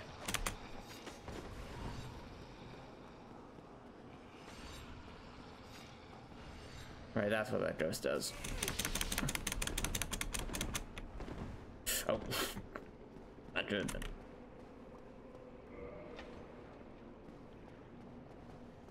Drain it. Okay. That area is always, usually just want to rush through it.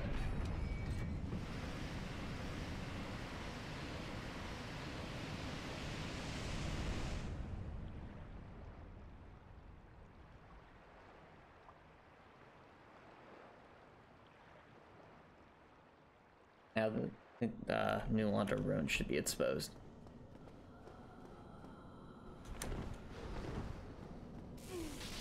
Oh. Oof.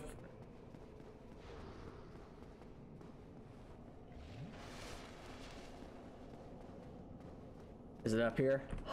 It is. We got it, chat. We got the best bow.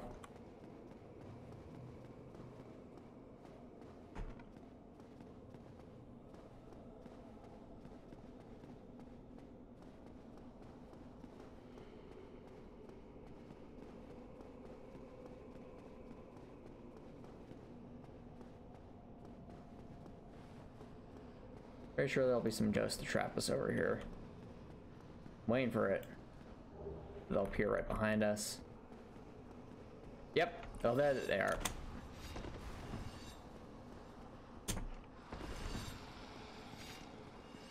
So much pain.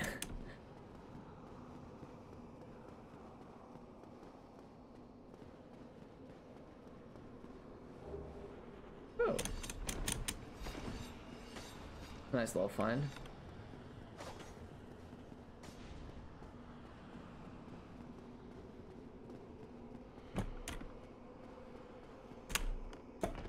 Can't believe we made that jump, but we'll take it.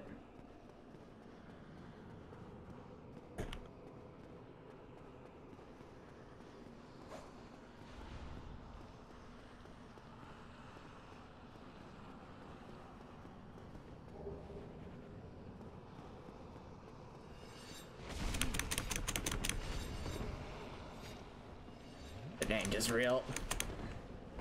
Dank is real.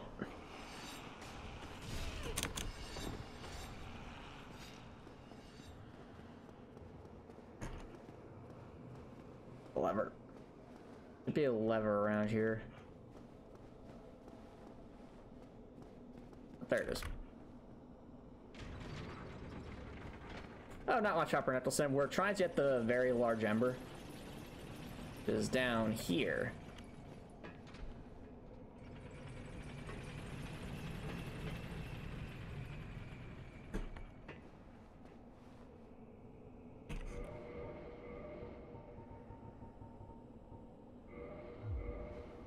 The very large ember lets us fully upgrade normal equipment, Copper Nicholson. So it's an extremely useful key item. We will most certainly want. Right, but I know the skeletons. Oh yeah, these guys. They're worth a lot of souls. Can we about to have these guys? We can. I always love these guys' design. It looks really cool. Also worth quite a lot of souls for the amount of health they have.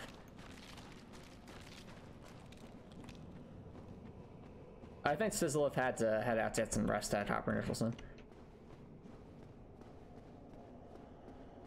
Hope KK is doing well.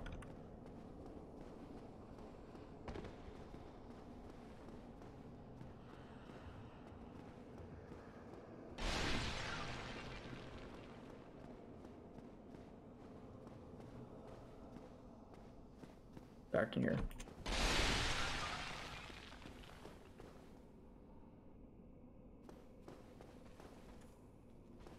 I'm waiting for the bait. Oh, there's the bait. Hello. Hello, Mr. Skeleton.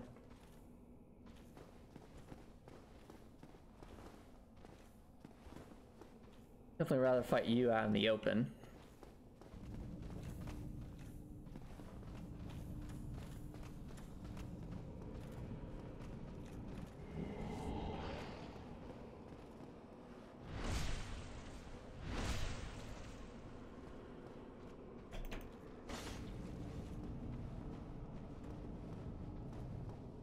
Oh, what'd you do, Copper Nicholson?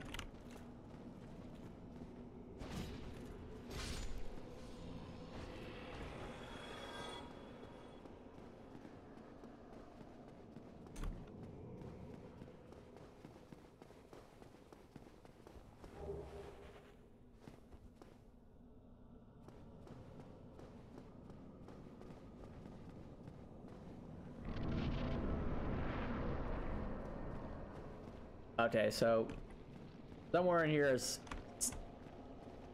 the massive monstrosity that we don't want to mess with. I'm not sure if it's there or a little bit later in the dungeon.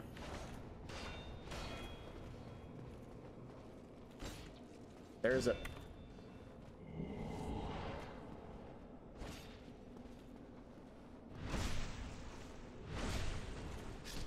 Oh, nice. Good for you, Copper Nipple. I'm glad you were able to help that person.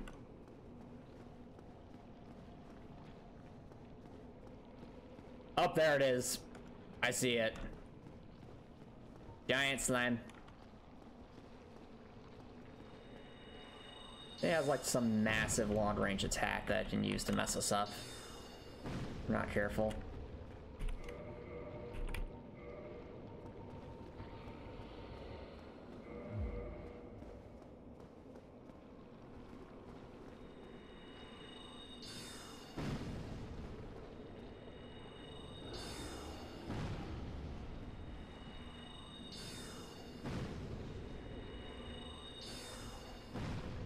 Yep, there's that spiked attack, I see. Goes quite far.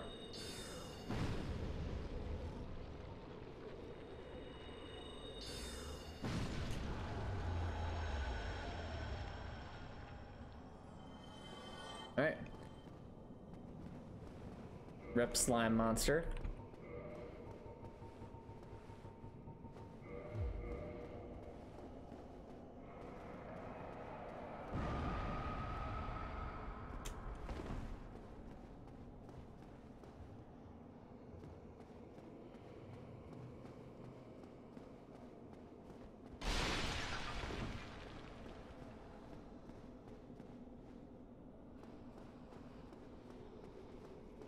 Alright, so one of these.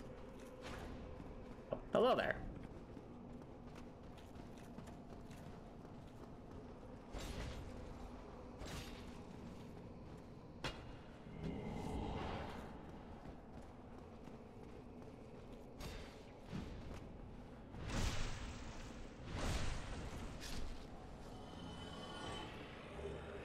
Oh, they drop Titanite chunks. That's awesome. That's actually really important because those we need Titanite chunks a lot.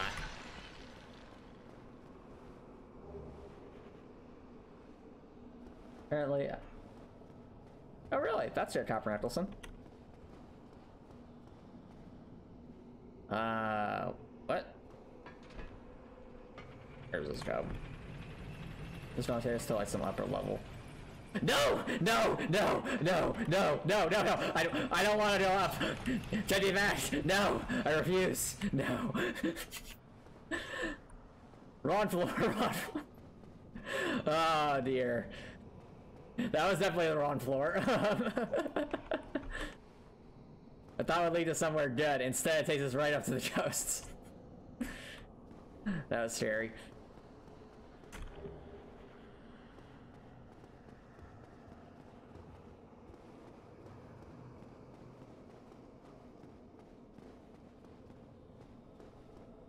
Right, somewhere around here is the very large ember. Somewhere. It's up here.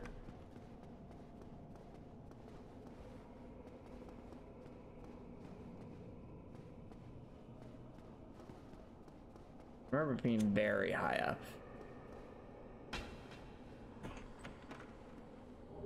Got it! We got it, chat. We got what we came for.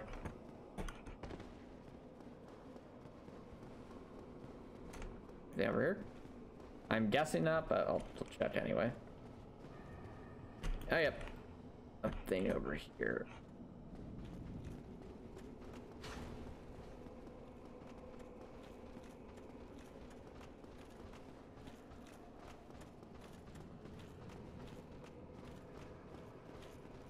I hear one of the skeletons, but or skeleton enemies. I can't be too sure.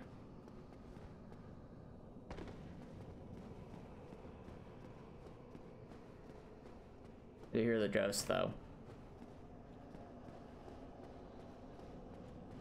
Up there, there's our skeleton for.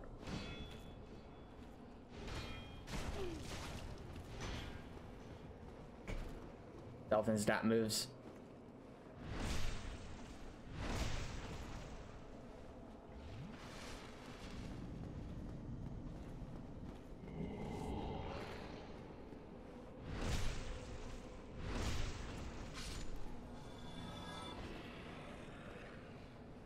Gladly take.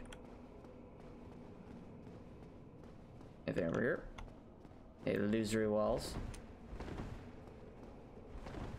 I don't think there is.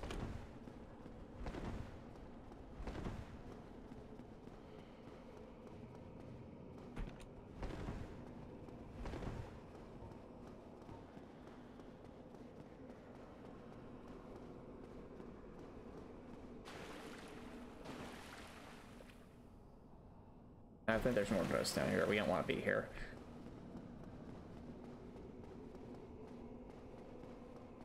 Just get to a bonfire and get out of here. This is definitely not the most enticing of places to be.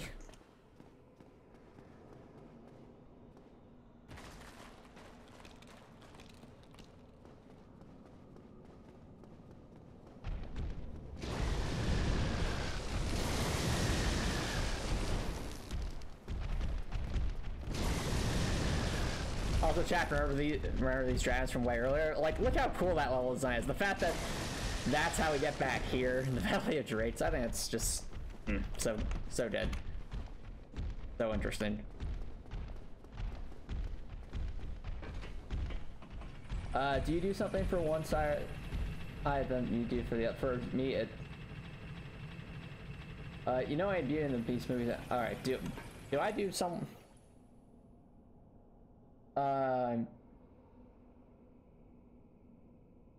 Oh, so you're saying... I'm trying to understand your question, TJ Sparks. Are you asking, do I find certain things easier to do than others? In terms of like drawing different artwork? Sure. I think, let's see.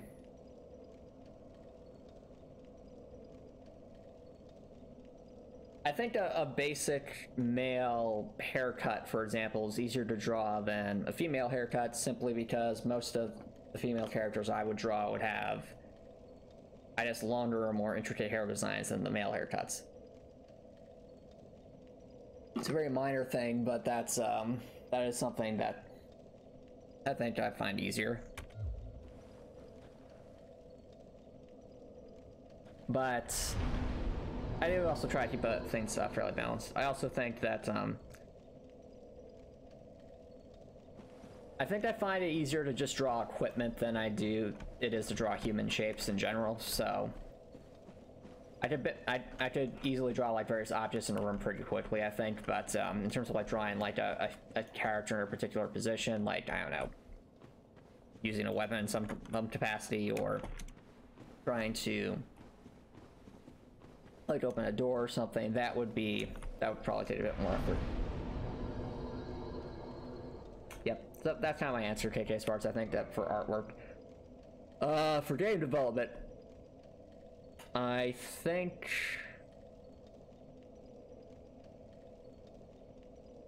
I find I'll have to answer this question again when I've actually done some boss design for Hartwell, but in general, I remember that some types of bosses I found easier to design than others in the past. So it all has to do with how the different active objects interact with each other. So bosses that don't require very many active objects, I tend to find to be much easier to design than bosses that do require a lot of active objects.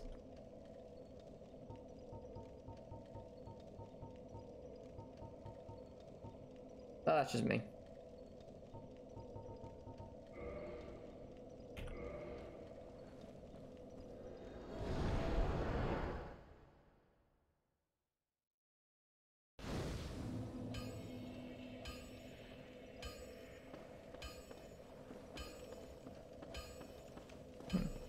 Well, that's not on... Oh yeah, that's another thing. I guess I could say I find it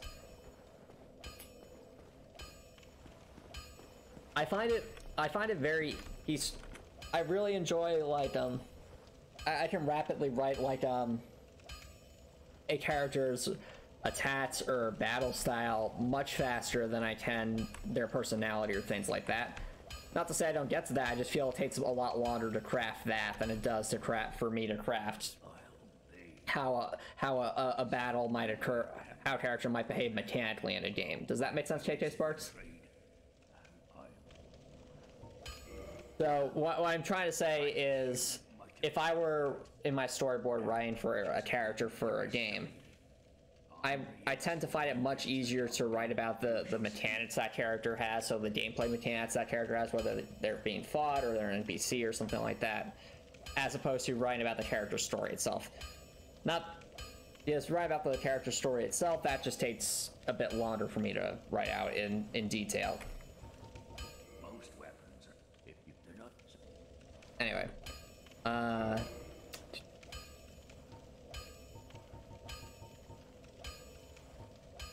we can finally get our plus 11 gargoyle axe and our plus 11 crossbow.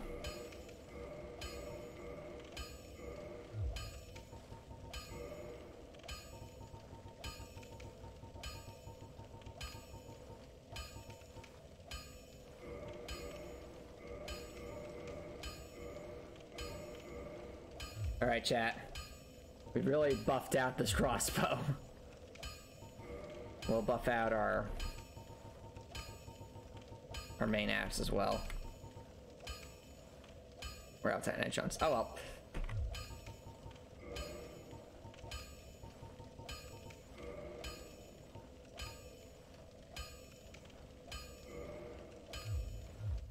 I do not Copper Antelson.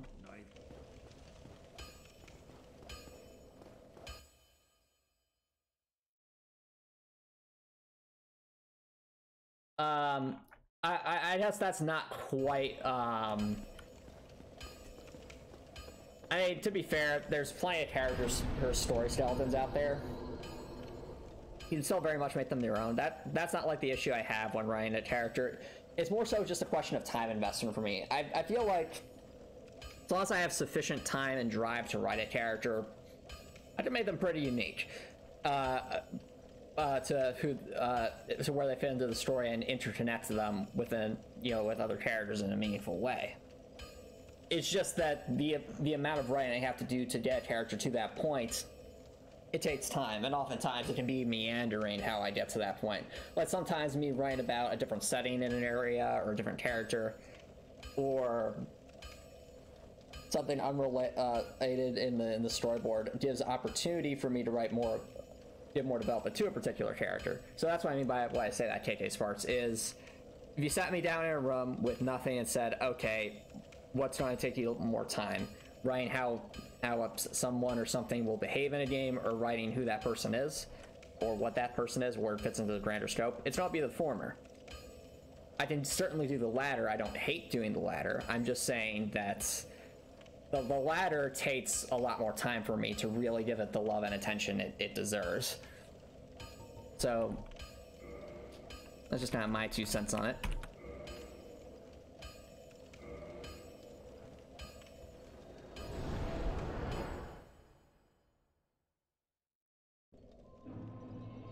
Oh, so this is like an X-Men thing. That I wouldn't be familiar at all, Copper Nicholson. I've not seen very much of X-Men.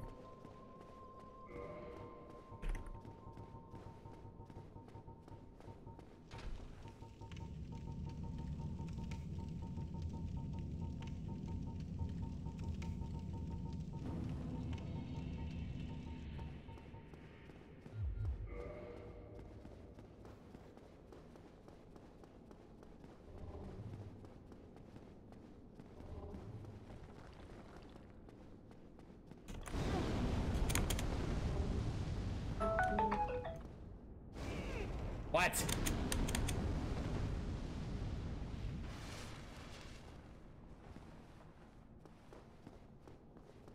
You not have as much space here. Oh well.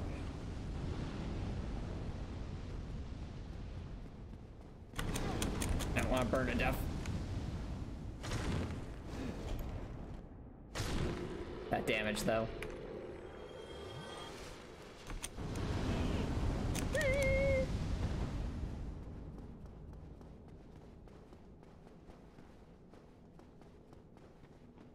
I see. My mistake. Well, Copper Nicholson, that shows me how little I know. I also don't know much about the Fantastic Four.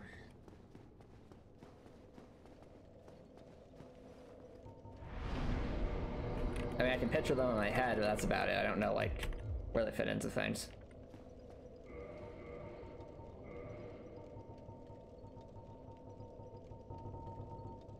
Alright, let's get that heavy crossbow. Get all geared up.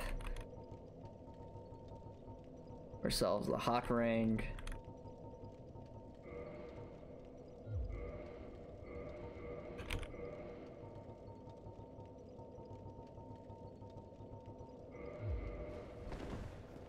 All right, chat.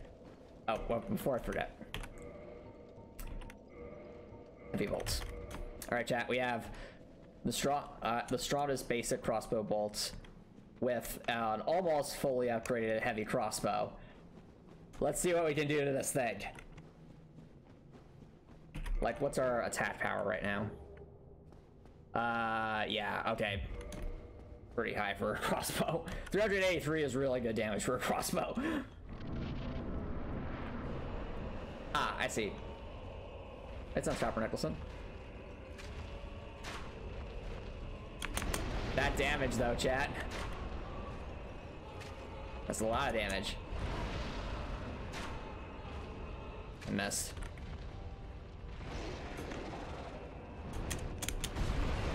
Ow.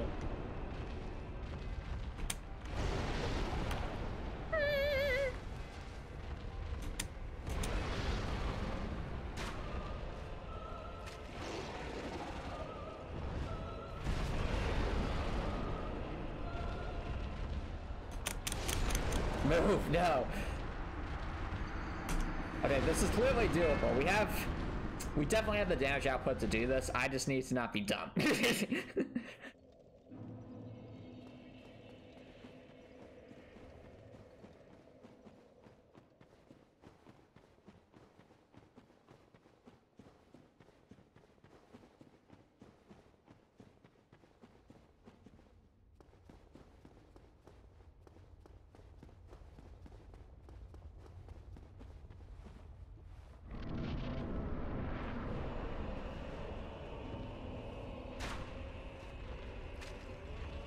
Come on. Come on, Centipede Demon.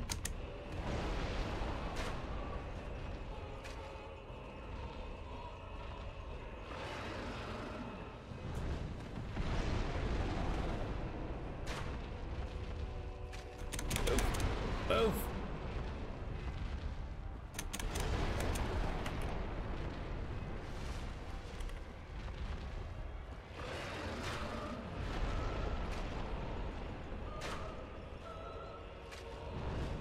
Run. Alright, if it's standing there, we need to move. Get inside.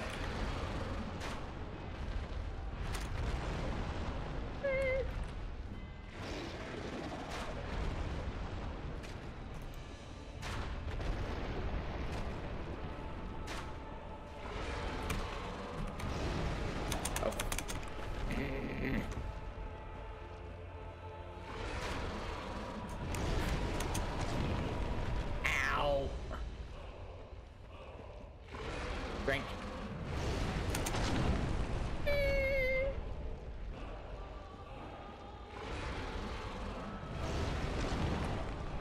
Man, it really just wants to set us on fire right now, doesn't it?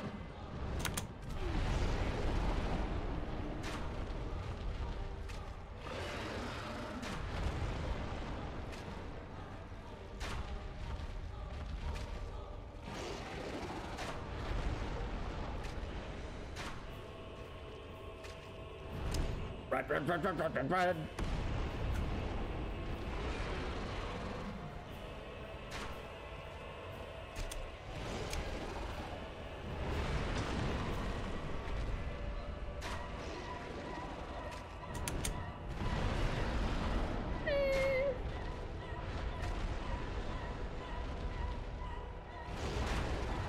Come on.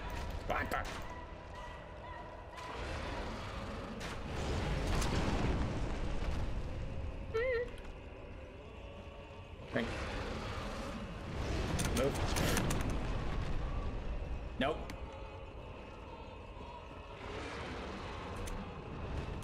Oh. Right. It's so scary.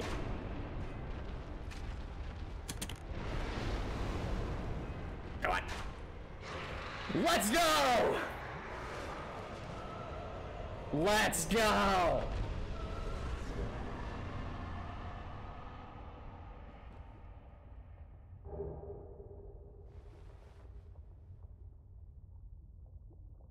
Well then, all right, how you came up with an armor class system for D&D?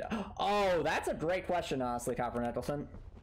And we'll be glad to answer it, but first, I think we should have the bonfire, because we just have 40,000 souls.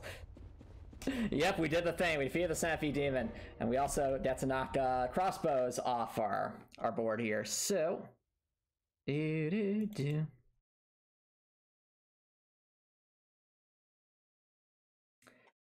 we go. Now, we must retire our plus 14 crossbow because it is now banned. You served us well, heavy crossbow. You bid thee adieu.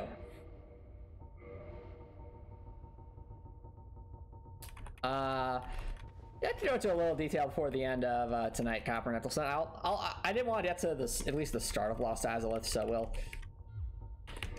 we still have like a few minutes, so I can go into a smidge of detail. All right, so in terms of how I came up with an armor system for Dungeons and Dragons. So, to give some background, I have been running a Dungeons and Dragons campaign for I'd say almost for a couple of years now. And in that Dungeons and Dragons campaign, I've homebrewed nearly all the rules, but have come up with, have done it in a way that allows for a much more interactive experience in combat, as opposed to more traditional D&D, where you're pretty limited in terms of what you can do depending on the items you have. I was interested in it for his game, so I was thinking it would be best to do it in public rather. Okay. You're talking about the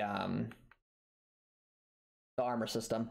So basically, the way I designed the armor system in my Dungeons and Dragons campaign is I tried to treat it more like a video game RPG, as opposed to how traditional D&D does it, where you have the armor class system, which is basically just like a dodge roll that you get before anything, and then resistances that partially reduce it. Instead, what I wanted to do was put less emphasis on, shift the focus from the randomness of armor class to the more the intricacies of armor design. In other words, rather than saying, okay, in traditional D&D, I might say I resist lightning, so that means I get 50% off the damage I get from lightning damage. Or I'm immune to lightning, which means I can't take lightning damage. And there's not much room beyond that in between. There's not much room for maneuverability there to resist stuff. I'm being dumb. I forgot to spend the souls. So instead, what I did was I made it so that every single kind of damage type you could think of has some kind of defensive resistance that can be built into your equipment. But let's say you have we'll say some body armor of some kind. Well, the way I figured it is the body armor, the player should be able to either find body armor for particular damage types, like maybe one body armor has massive physical resistance that doesn't really resist anything else, or vice versa. And that would, of course, help out a lot if you're facing an enemy that does high physical resistance, because suddenly you can just tank those hits. Or there might be some armors that have like a mix of resistances, but they don't get nearly as high as, we'll say, an armor that focuses specifically on a particular damage resistance. So that creates a little bit of interplay there. It basically gives the player a choice rather than just, oh, I hope I get an item that lets me resist one particular type of damage, or I've maxed out my armor class at this point. There isn't much else I can do in terms of defenses. More so giving the player more choices to max their playstyle and character. Basically characterizing the armor class, if that made sense, Copper Nicholson. Then in terms of how to actually balance out those different resistances, essentially the more resistances, the higher the resistance a piece of armor has, the higher the drawbacks that armor must pertain. Now, the drawbacks come in different forms. It might be a loss of mobility. It might be a loss of stealth capabilities. It might be make certain tasks more difficult to do. But basically, if you make something very strong or very good at something, there needs to be some kind of drawback to basically a give and take to justify, to make it so that the player has to consider whether it's worth it to use that particular item, and also to give benefits to other types of armors. For example, if I were to say, well, clearly if I can get the highest amount of resistance possible, that should be what I want, right? And to that I say, no.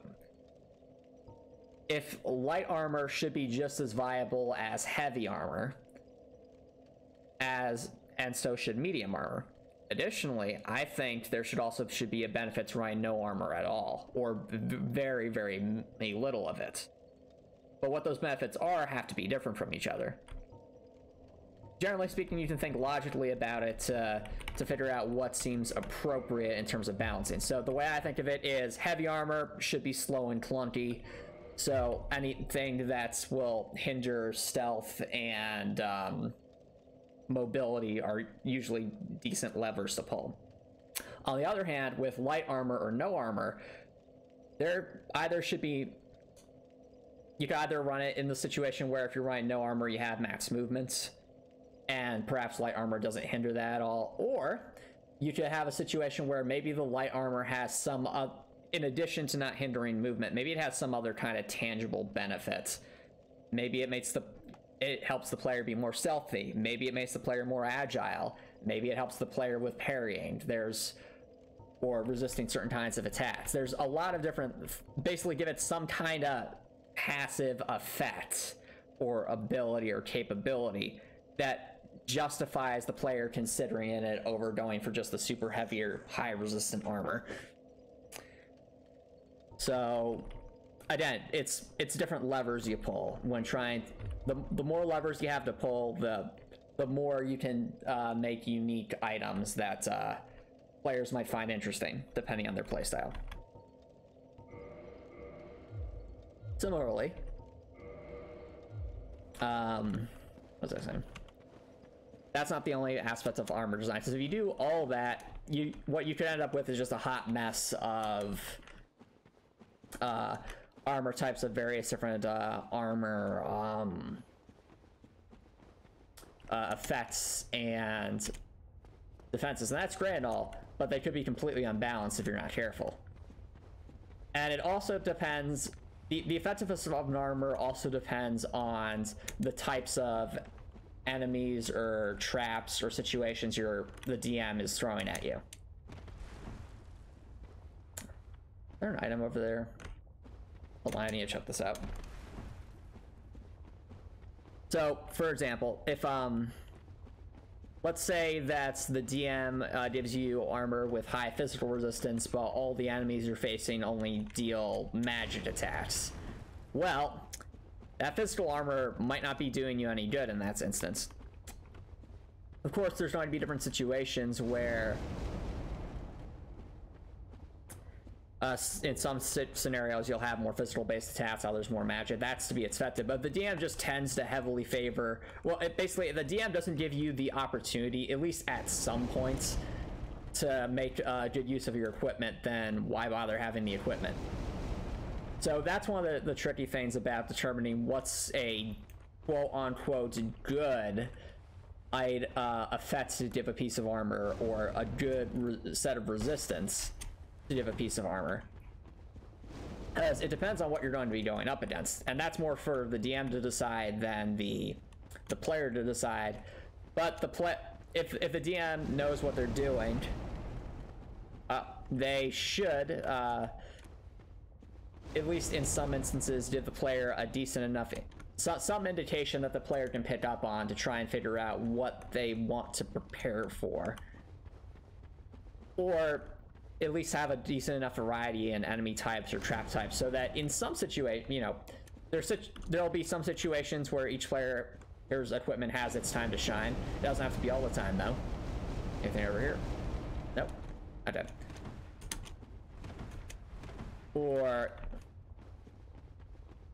But not necessarily making it so that it's always favoring one type of damage or one type of scenario all the time. You want a healthy balance where sometimes it's good, sometimes it's not. And finally, there's the trying to keep oh, Solar's here. One second. Why?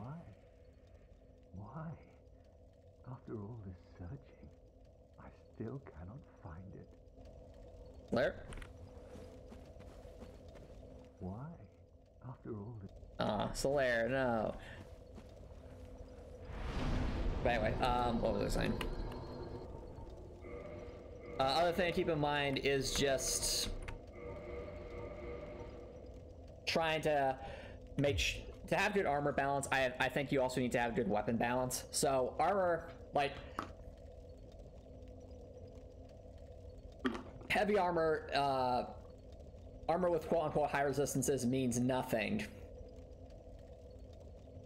if the weapons are so strong that it doesn't reduce the amount of hits you can take from a particular damage type without being knocked unconscious.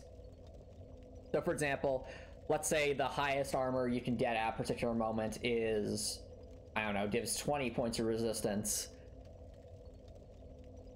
but the enemies that are attacking deal, I don't know, like 80 damage or something massive like that on a regular basis for that particular resistance.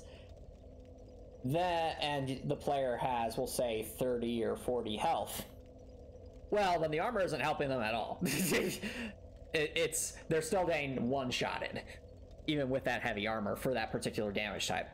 On the flip side, if enemy attacks are super weak, like all the time, then that makes it so that the armor that gives you high enough resistance to overcome the amount of damage being dealt is obviously the armor you want, because now you can't get hurt. It's okay to have situations where your armor is so high that against particular enemies that you actually don't get hurt.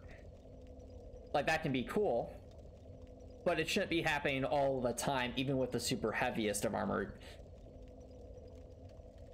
On the flip, though, you need to make sure that the enemy damage values make sense, so that heavy armor can feel like it's giving you good protection, but and light armor doesn't feel like can still feel like it's doing something for you.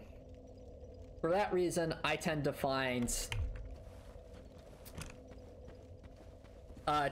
beyond like a couple situations where you'd expect an enemy to do an absurd amount of damage with a particular kind of attack, I find that having a non-boss enemy have their damage range be in a situation where the threshold may or may not be above the heavy armor resistance threshold, that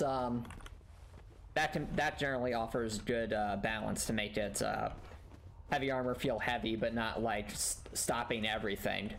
Medium armor feeling pretty effective but not guaranteed, and light armor still doing something for that. Similarly, I think last but not least, we're talking D&D. These armor resistances should not be a set value.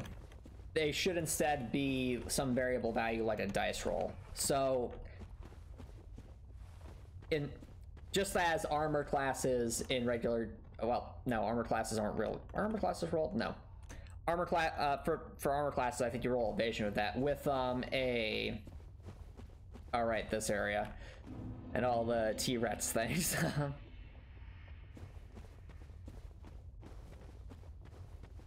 I think if you can have different dice rolls for armor, that also can affect its effectiveness, and that's also another lever you can pull to make armor more effective or less effective, or maybe have armor that might be higher risk, higher reward. As an example, if I say that armor has a resistance of 10 plus 3d6, I'd probably consider that heavy armor, but you have to realize the range of resistance in that for that armor is anywhere from 12 to 28, which, depending on the rolls, could be a pretty wide range of things. On the other hand, you could have armor that, say, it might be a resistance of 16 plus 1d4 that might not have as high potential, but it's definitely more consistent. So it's another lever that can be pulled to do interesting things.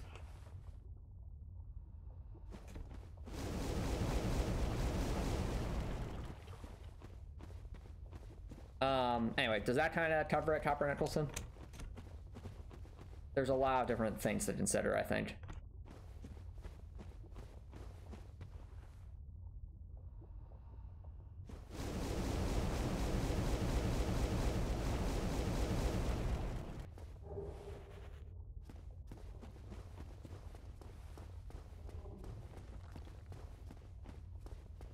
Right. to be fair, Copper Nicholson, I think what you're talking about, I'd say early on in the campaign, I was still very much getting used to the whole armor system. It was really only as I got much later in the campaign that when I really started to experiment with like different kinds of effects and having armors that might give you some other benefit besides just resisting stuff.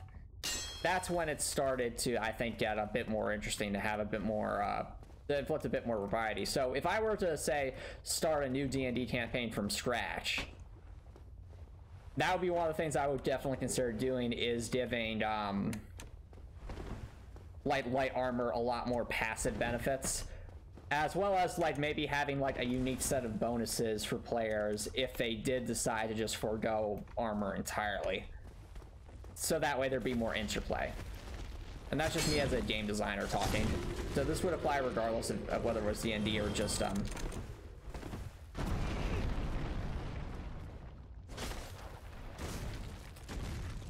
RPG that someone was designing.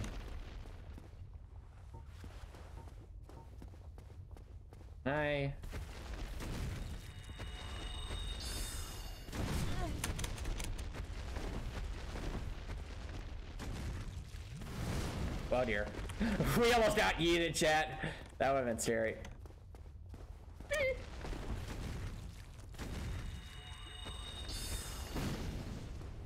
Can I hit this thing?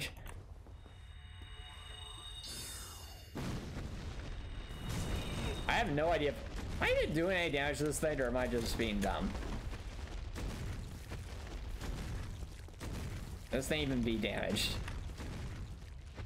Probably an important question to be asking.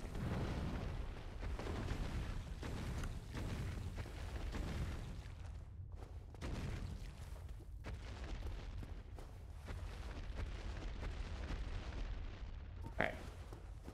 Well, it seems to have lost interest in us, so that's good.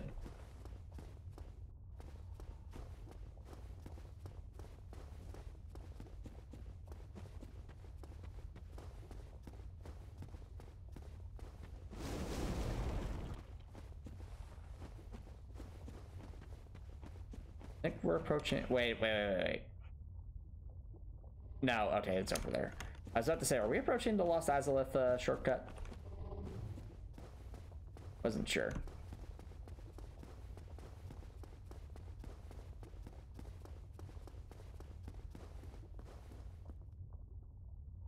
Wait. That's some kind of... No, it's not. Okay.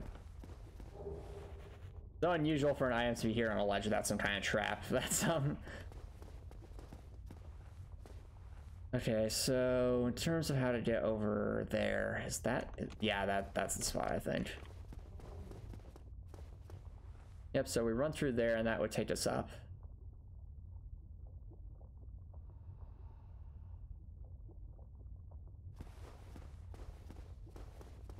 Well, Copper Nicholson, you have to understand that the armor system was a lot more complex than what's in traditional D&D. And it also runs... it goes against a lot of the different I guess design philosophies of the traditional D&D's armor system, by basically offering more. I personally enjoy it because I think it offered a lot more variety, as opposed to the traditional, oh, there's light, medium, heavy armor with various resistances and that's it, and we're done. But it could be overwhelming if like you're experiencing that for the first time. So my suggestion to any potential future DM is to design an armor system that they feel they can make, or I should say just design a combat system that they feel they can make work in an interesting and effective manner. So if they look at the regular D&D rule set and think, you know, there's enough variety here, then find some way to alter it or just scrap it and make your own to give that variety you're looking for. Yeah, exactly, KK Sparks, exactly. So it might not be done in the exact same way that I just suggested. I'm just saying that's how I felt when I looked at, you know, the traditional D&D system. I'm like, okay, this doesn't quite give the amount of variety I was looking for, so let's go with something a bit more homebrewed here.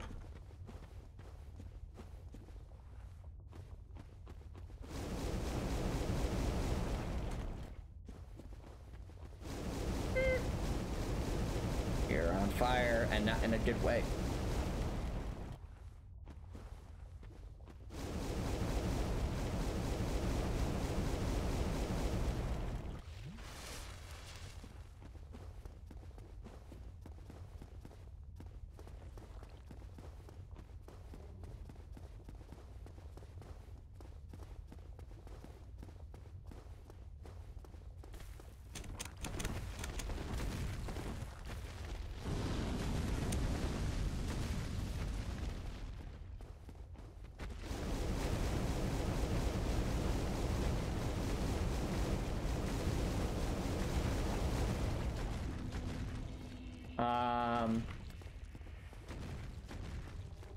I don't necessarily think it limits your ability to share it with others, Copper Nicholson. It just takes longer to explain it, that's all. It might certainly be less accessible, but I think it has more depth. And I guess that would be my response, is a more complex video game is going to be less popular for the reason that it's more difficult to understand and get into, so there's a higher skill gap or skill ceiling to be had there. But on the flip side, it also has more depth and could potentially be more fun to play in the long run, or more replayable because of its depth, or more fun to master. So that's my response, Copper Nicholson.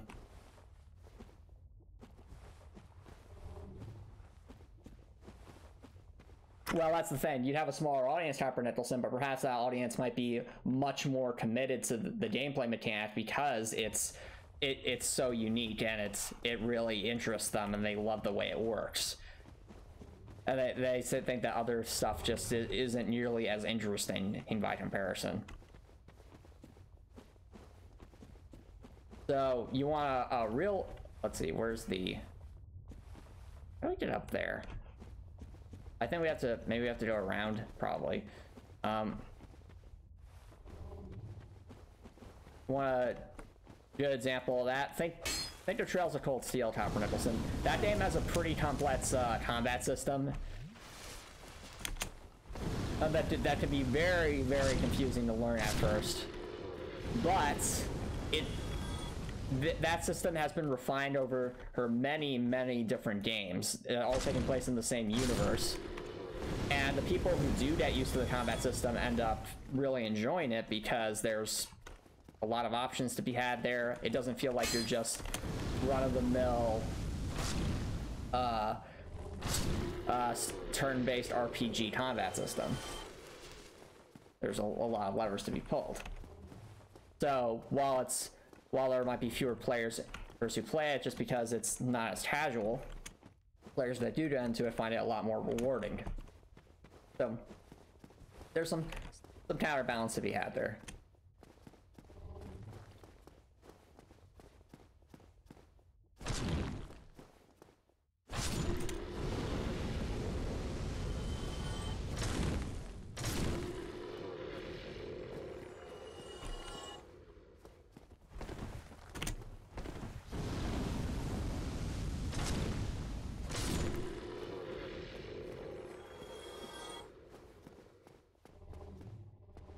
I remember there were a lot of these things down here.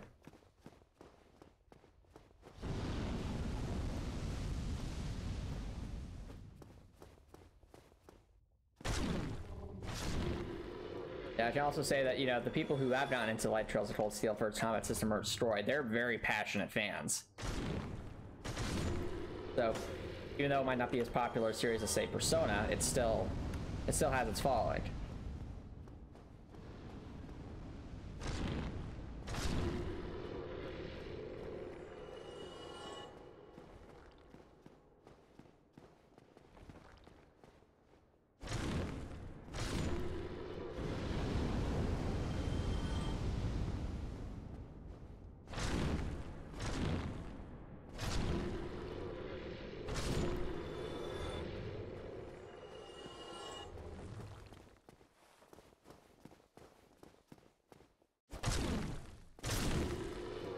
That thing's up there, the Eldritch Horror, shall we say.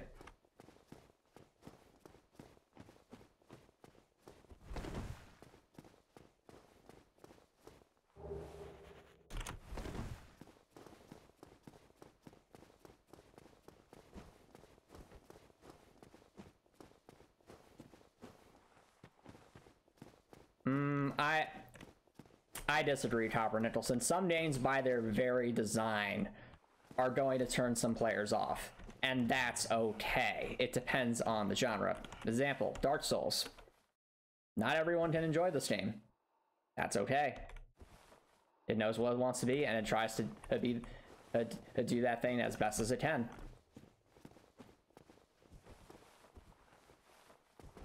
Same thing can be said about most gameplay genres, Copper Nicholson. I think it's better to pick a gameplay mechanic or a gameplay idea and make it the best it can be. That is to try and placate a bunch of different, we'll say, different types of players. You can try and it depends also on the scope of the game. Anyway, these things can be quite annoying if I'm remembering correctly. Well, they're acid.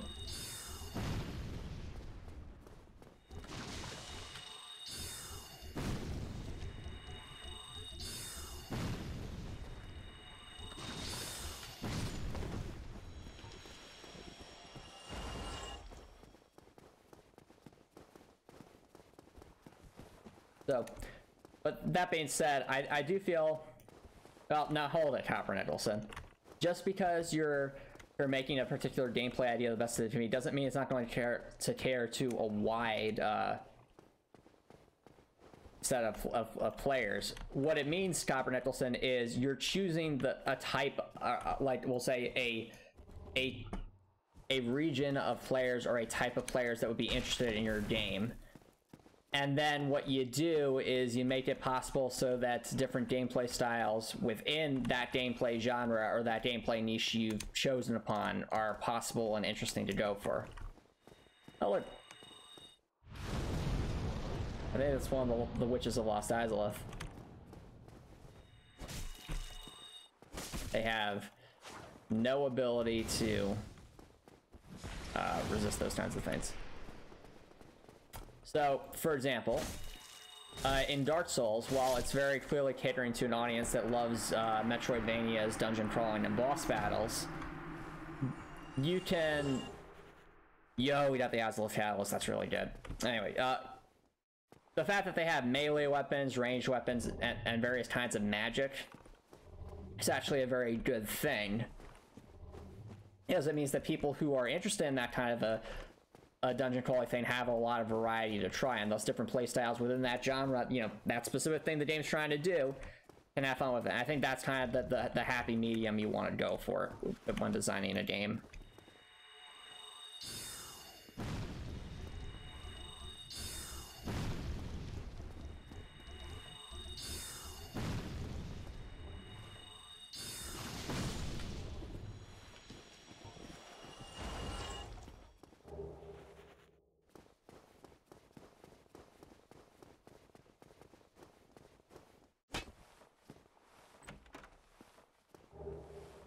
Well, we can't use that, unfortunately, but it exists at least. No illusory wall? Okay.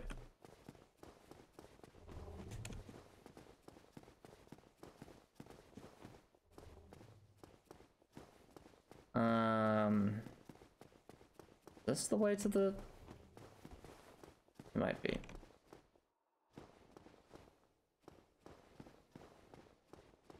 I'm very confused because I know there's a bridge somewhere that we want to try and go to. I don't remember how to get to it though. No, this is just the way down.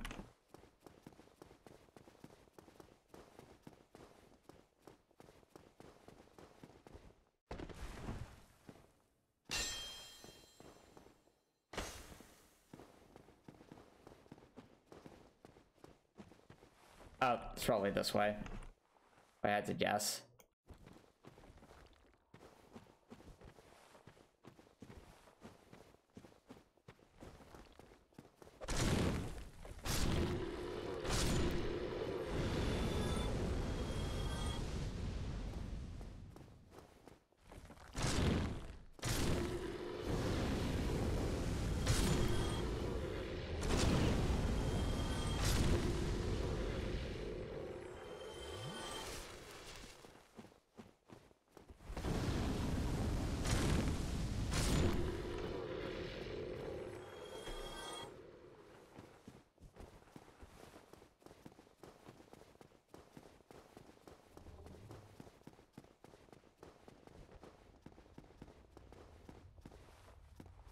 Ah, Titanite Demon.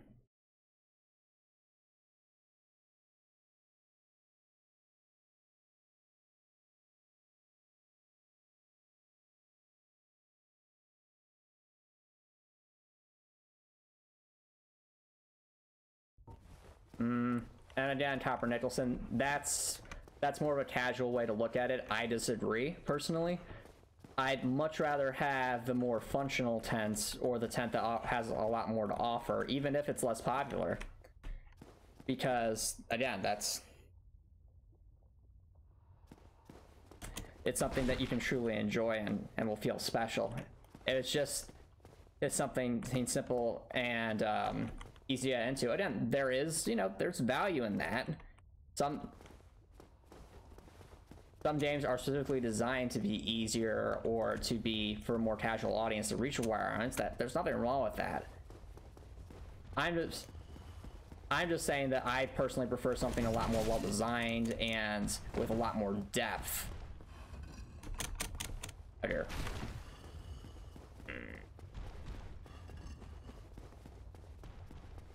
Like I feel that's going to be more special, something that I'm going to actually remember for years to come. Whereas a more casual experience, it might be fun in the moment, but years later will be like, was that really worth my time to play? Probably not. I might be like, okay, yeah, that was I guess a fun distraction for a while, but it's not something that I'm going to remember or be able to gloat about. Be like, oh,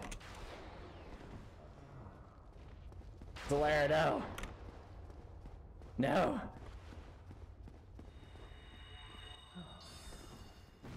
Zalair, why you do this? Finally, I have my very own son. I am the son. Gosh darn it, Zalair.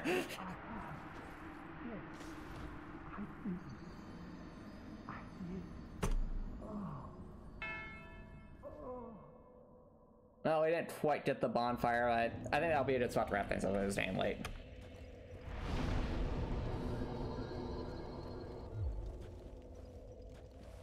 Anyway, you're watching here on Twitch.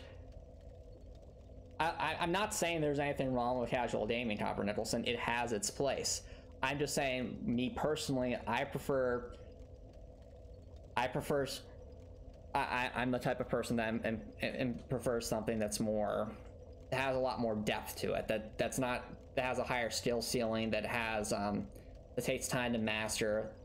That has a lot of love and passion put into it. Casual games can have love and passion put into them as well. I'm just saying that there's some differences there. It appeals to different kinds of people. That's all. Anyway, I think we should wrap things up. So if you're watching here on Twitch, feel free to stick around for a break. But if you're watching YouTube and you like what you saw, please consider subscribing on YouTube. It's free to subscribe on YouTube. You can always change your mind later, and it's a great way to show support. If you're watching on YouTube, I hope you have an awesome night.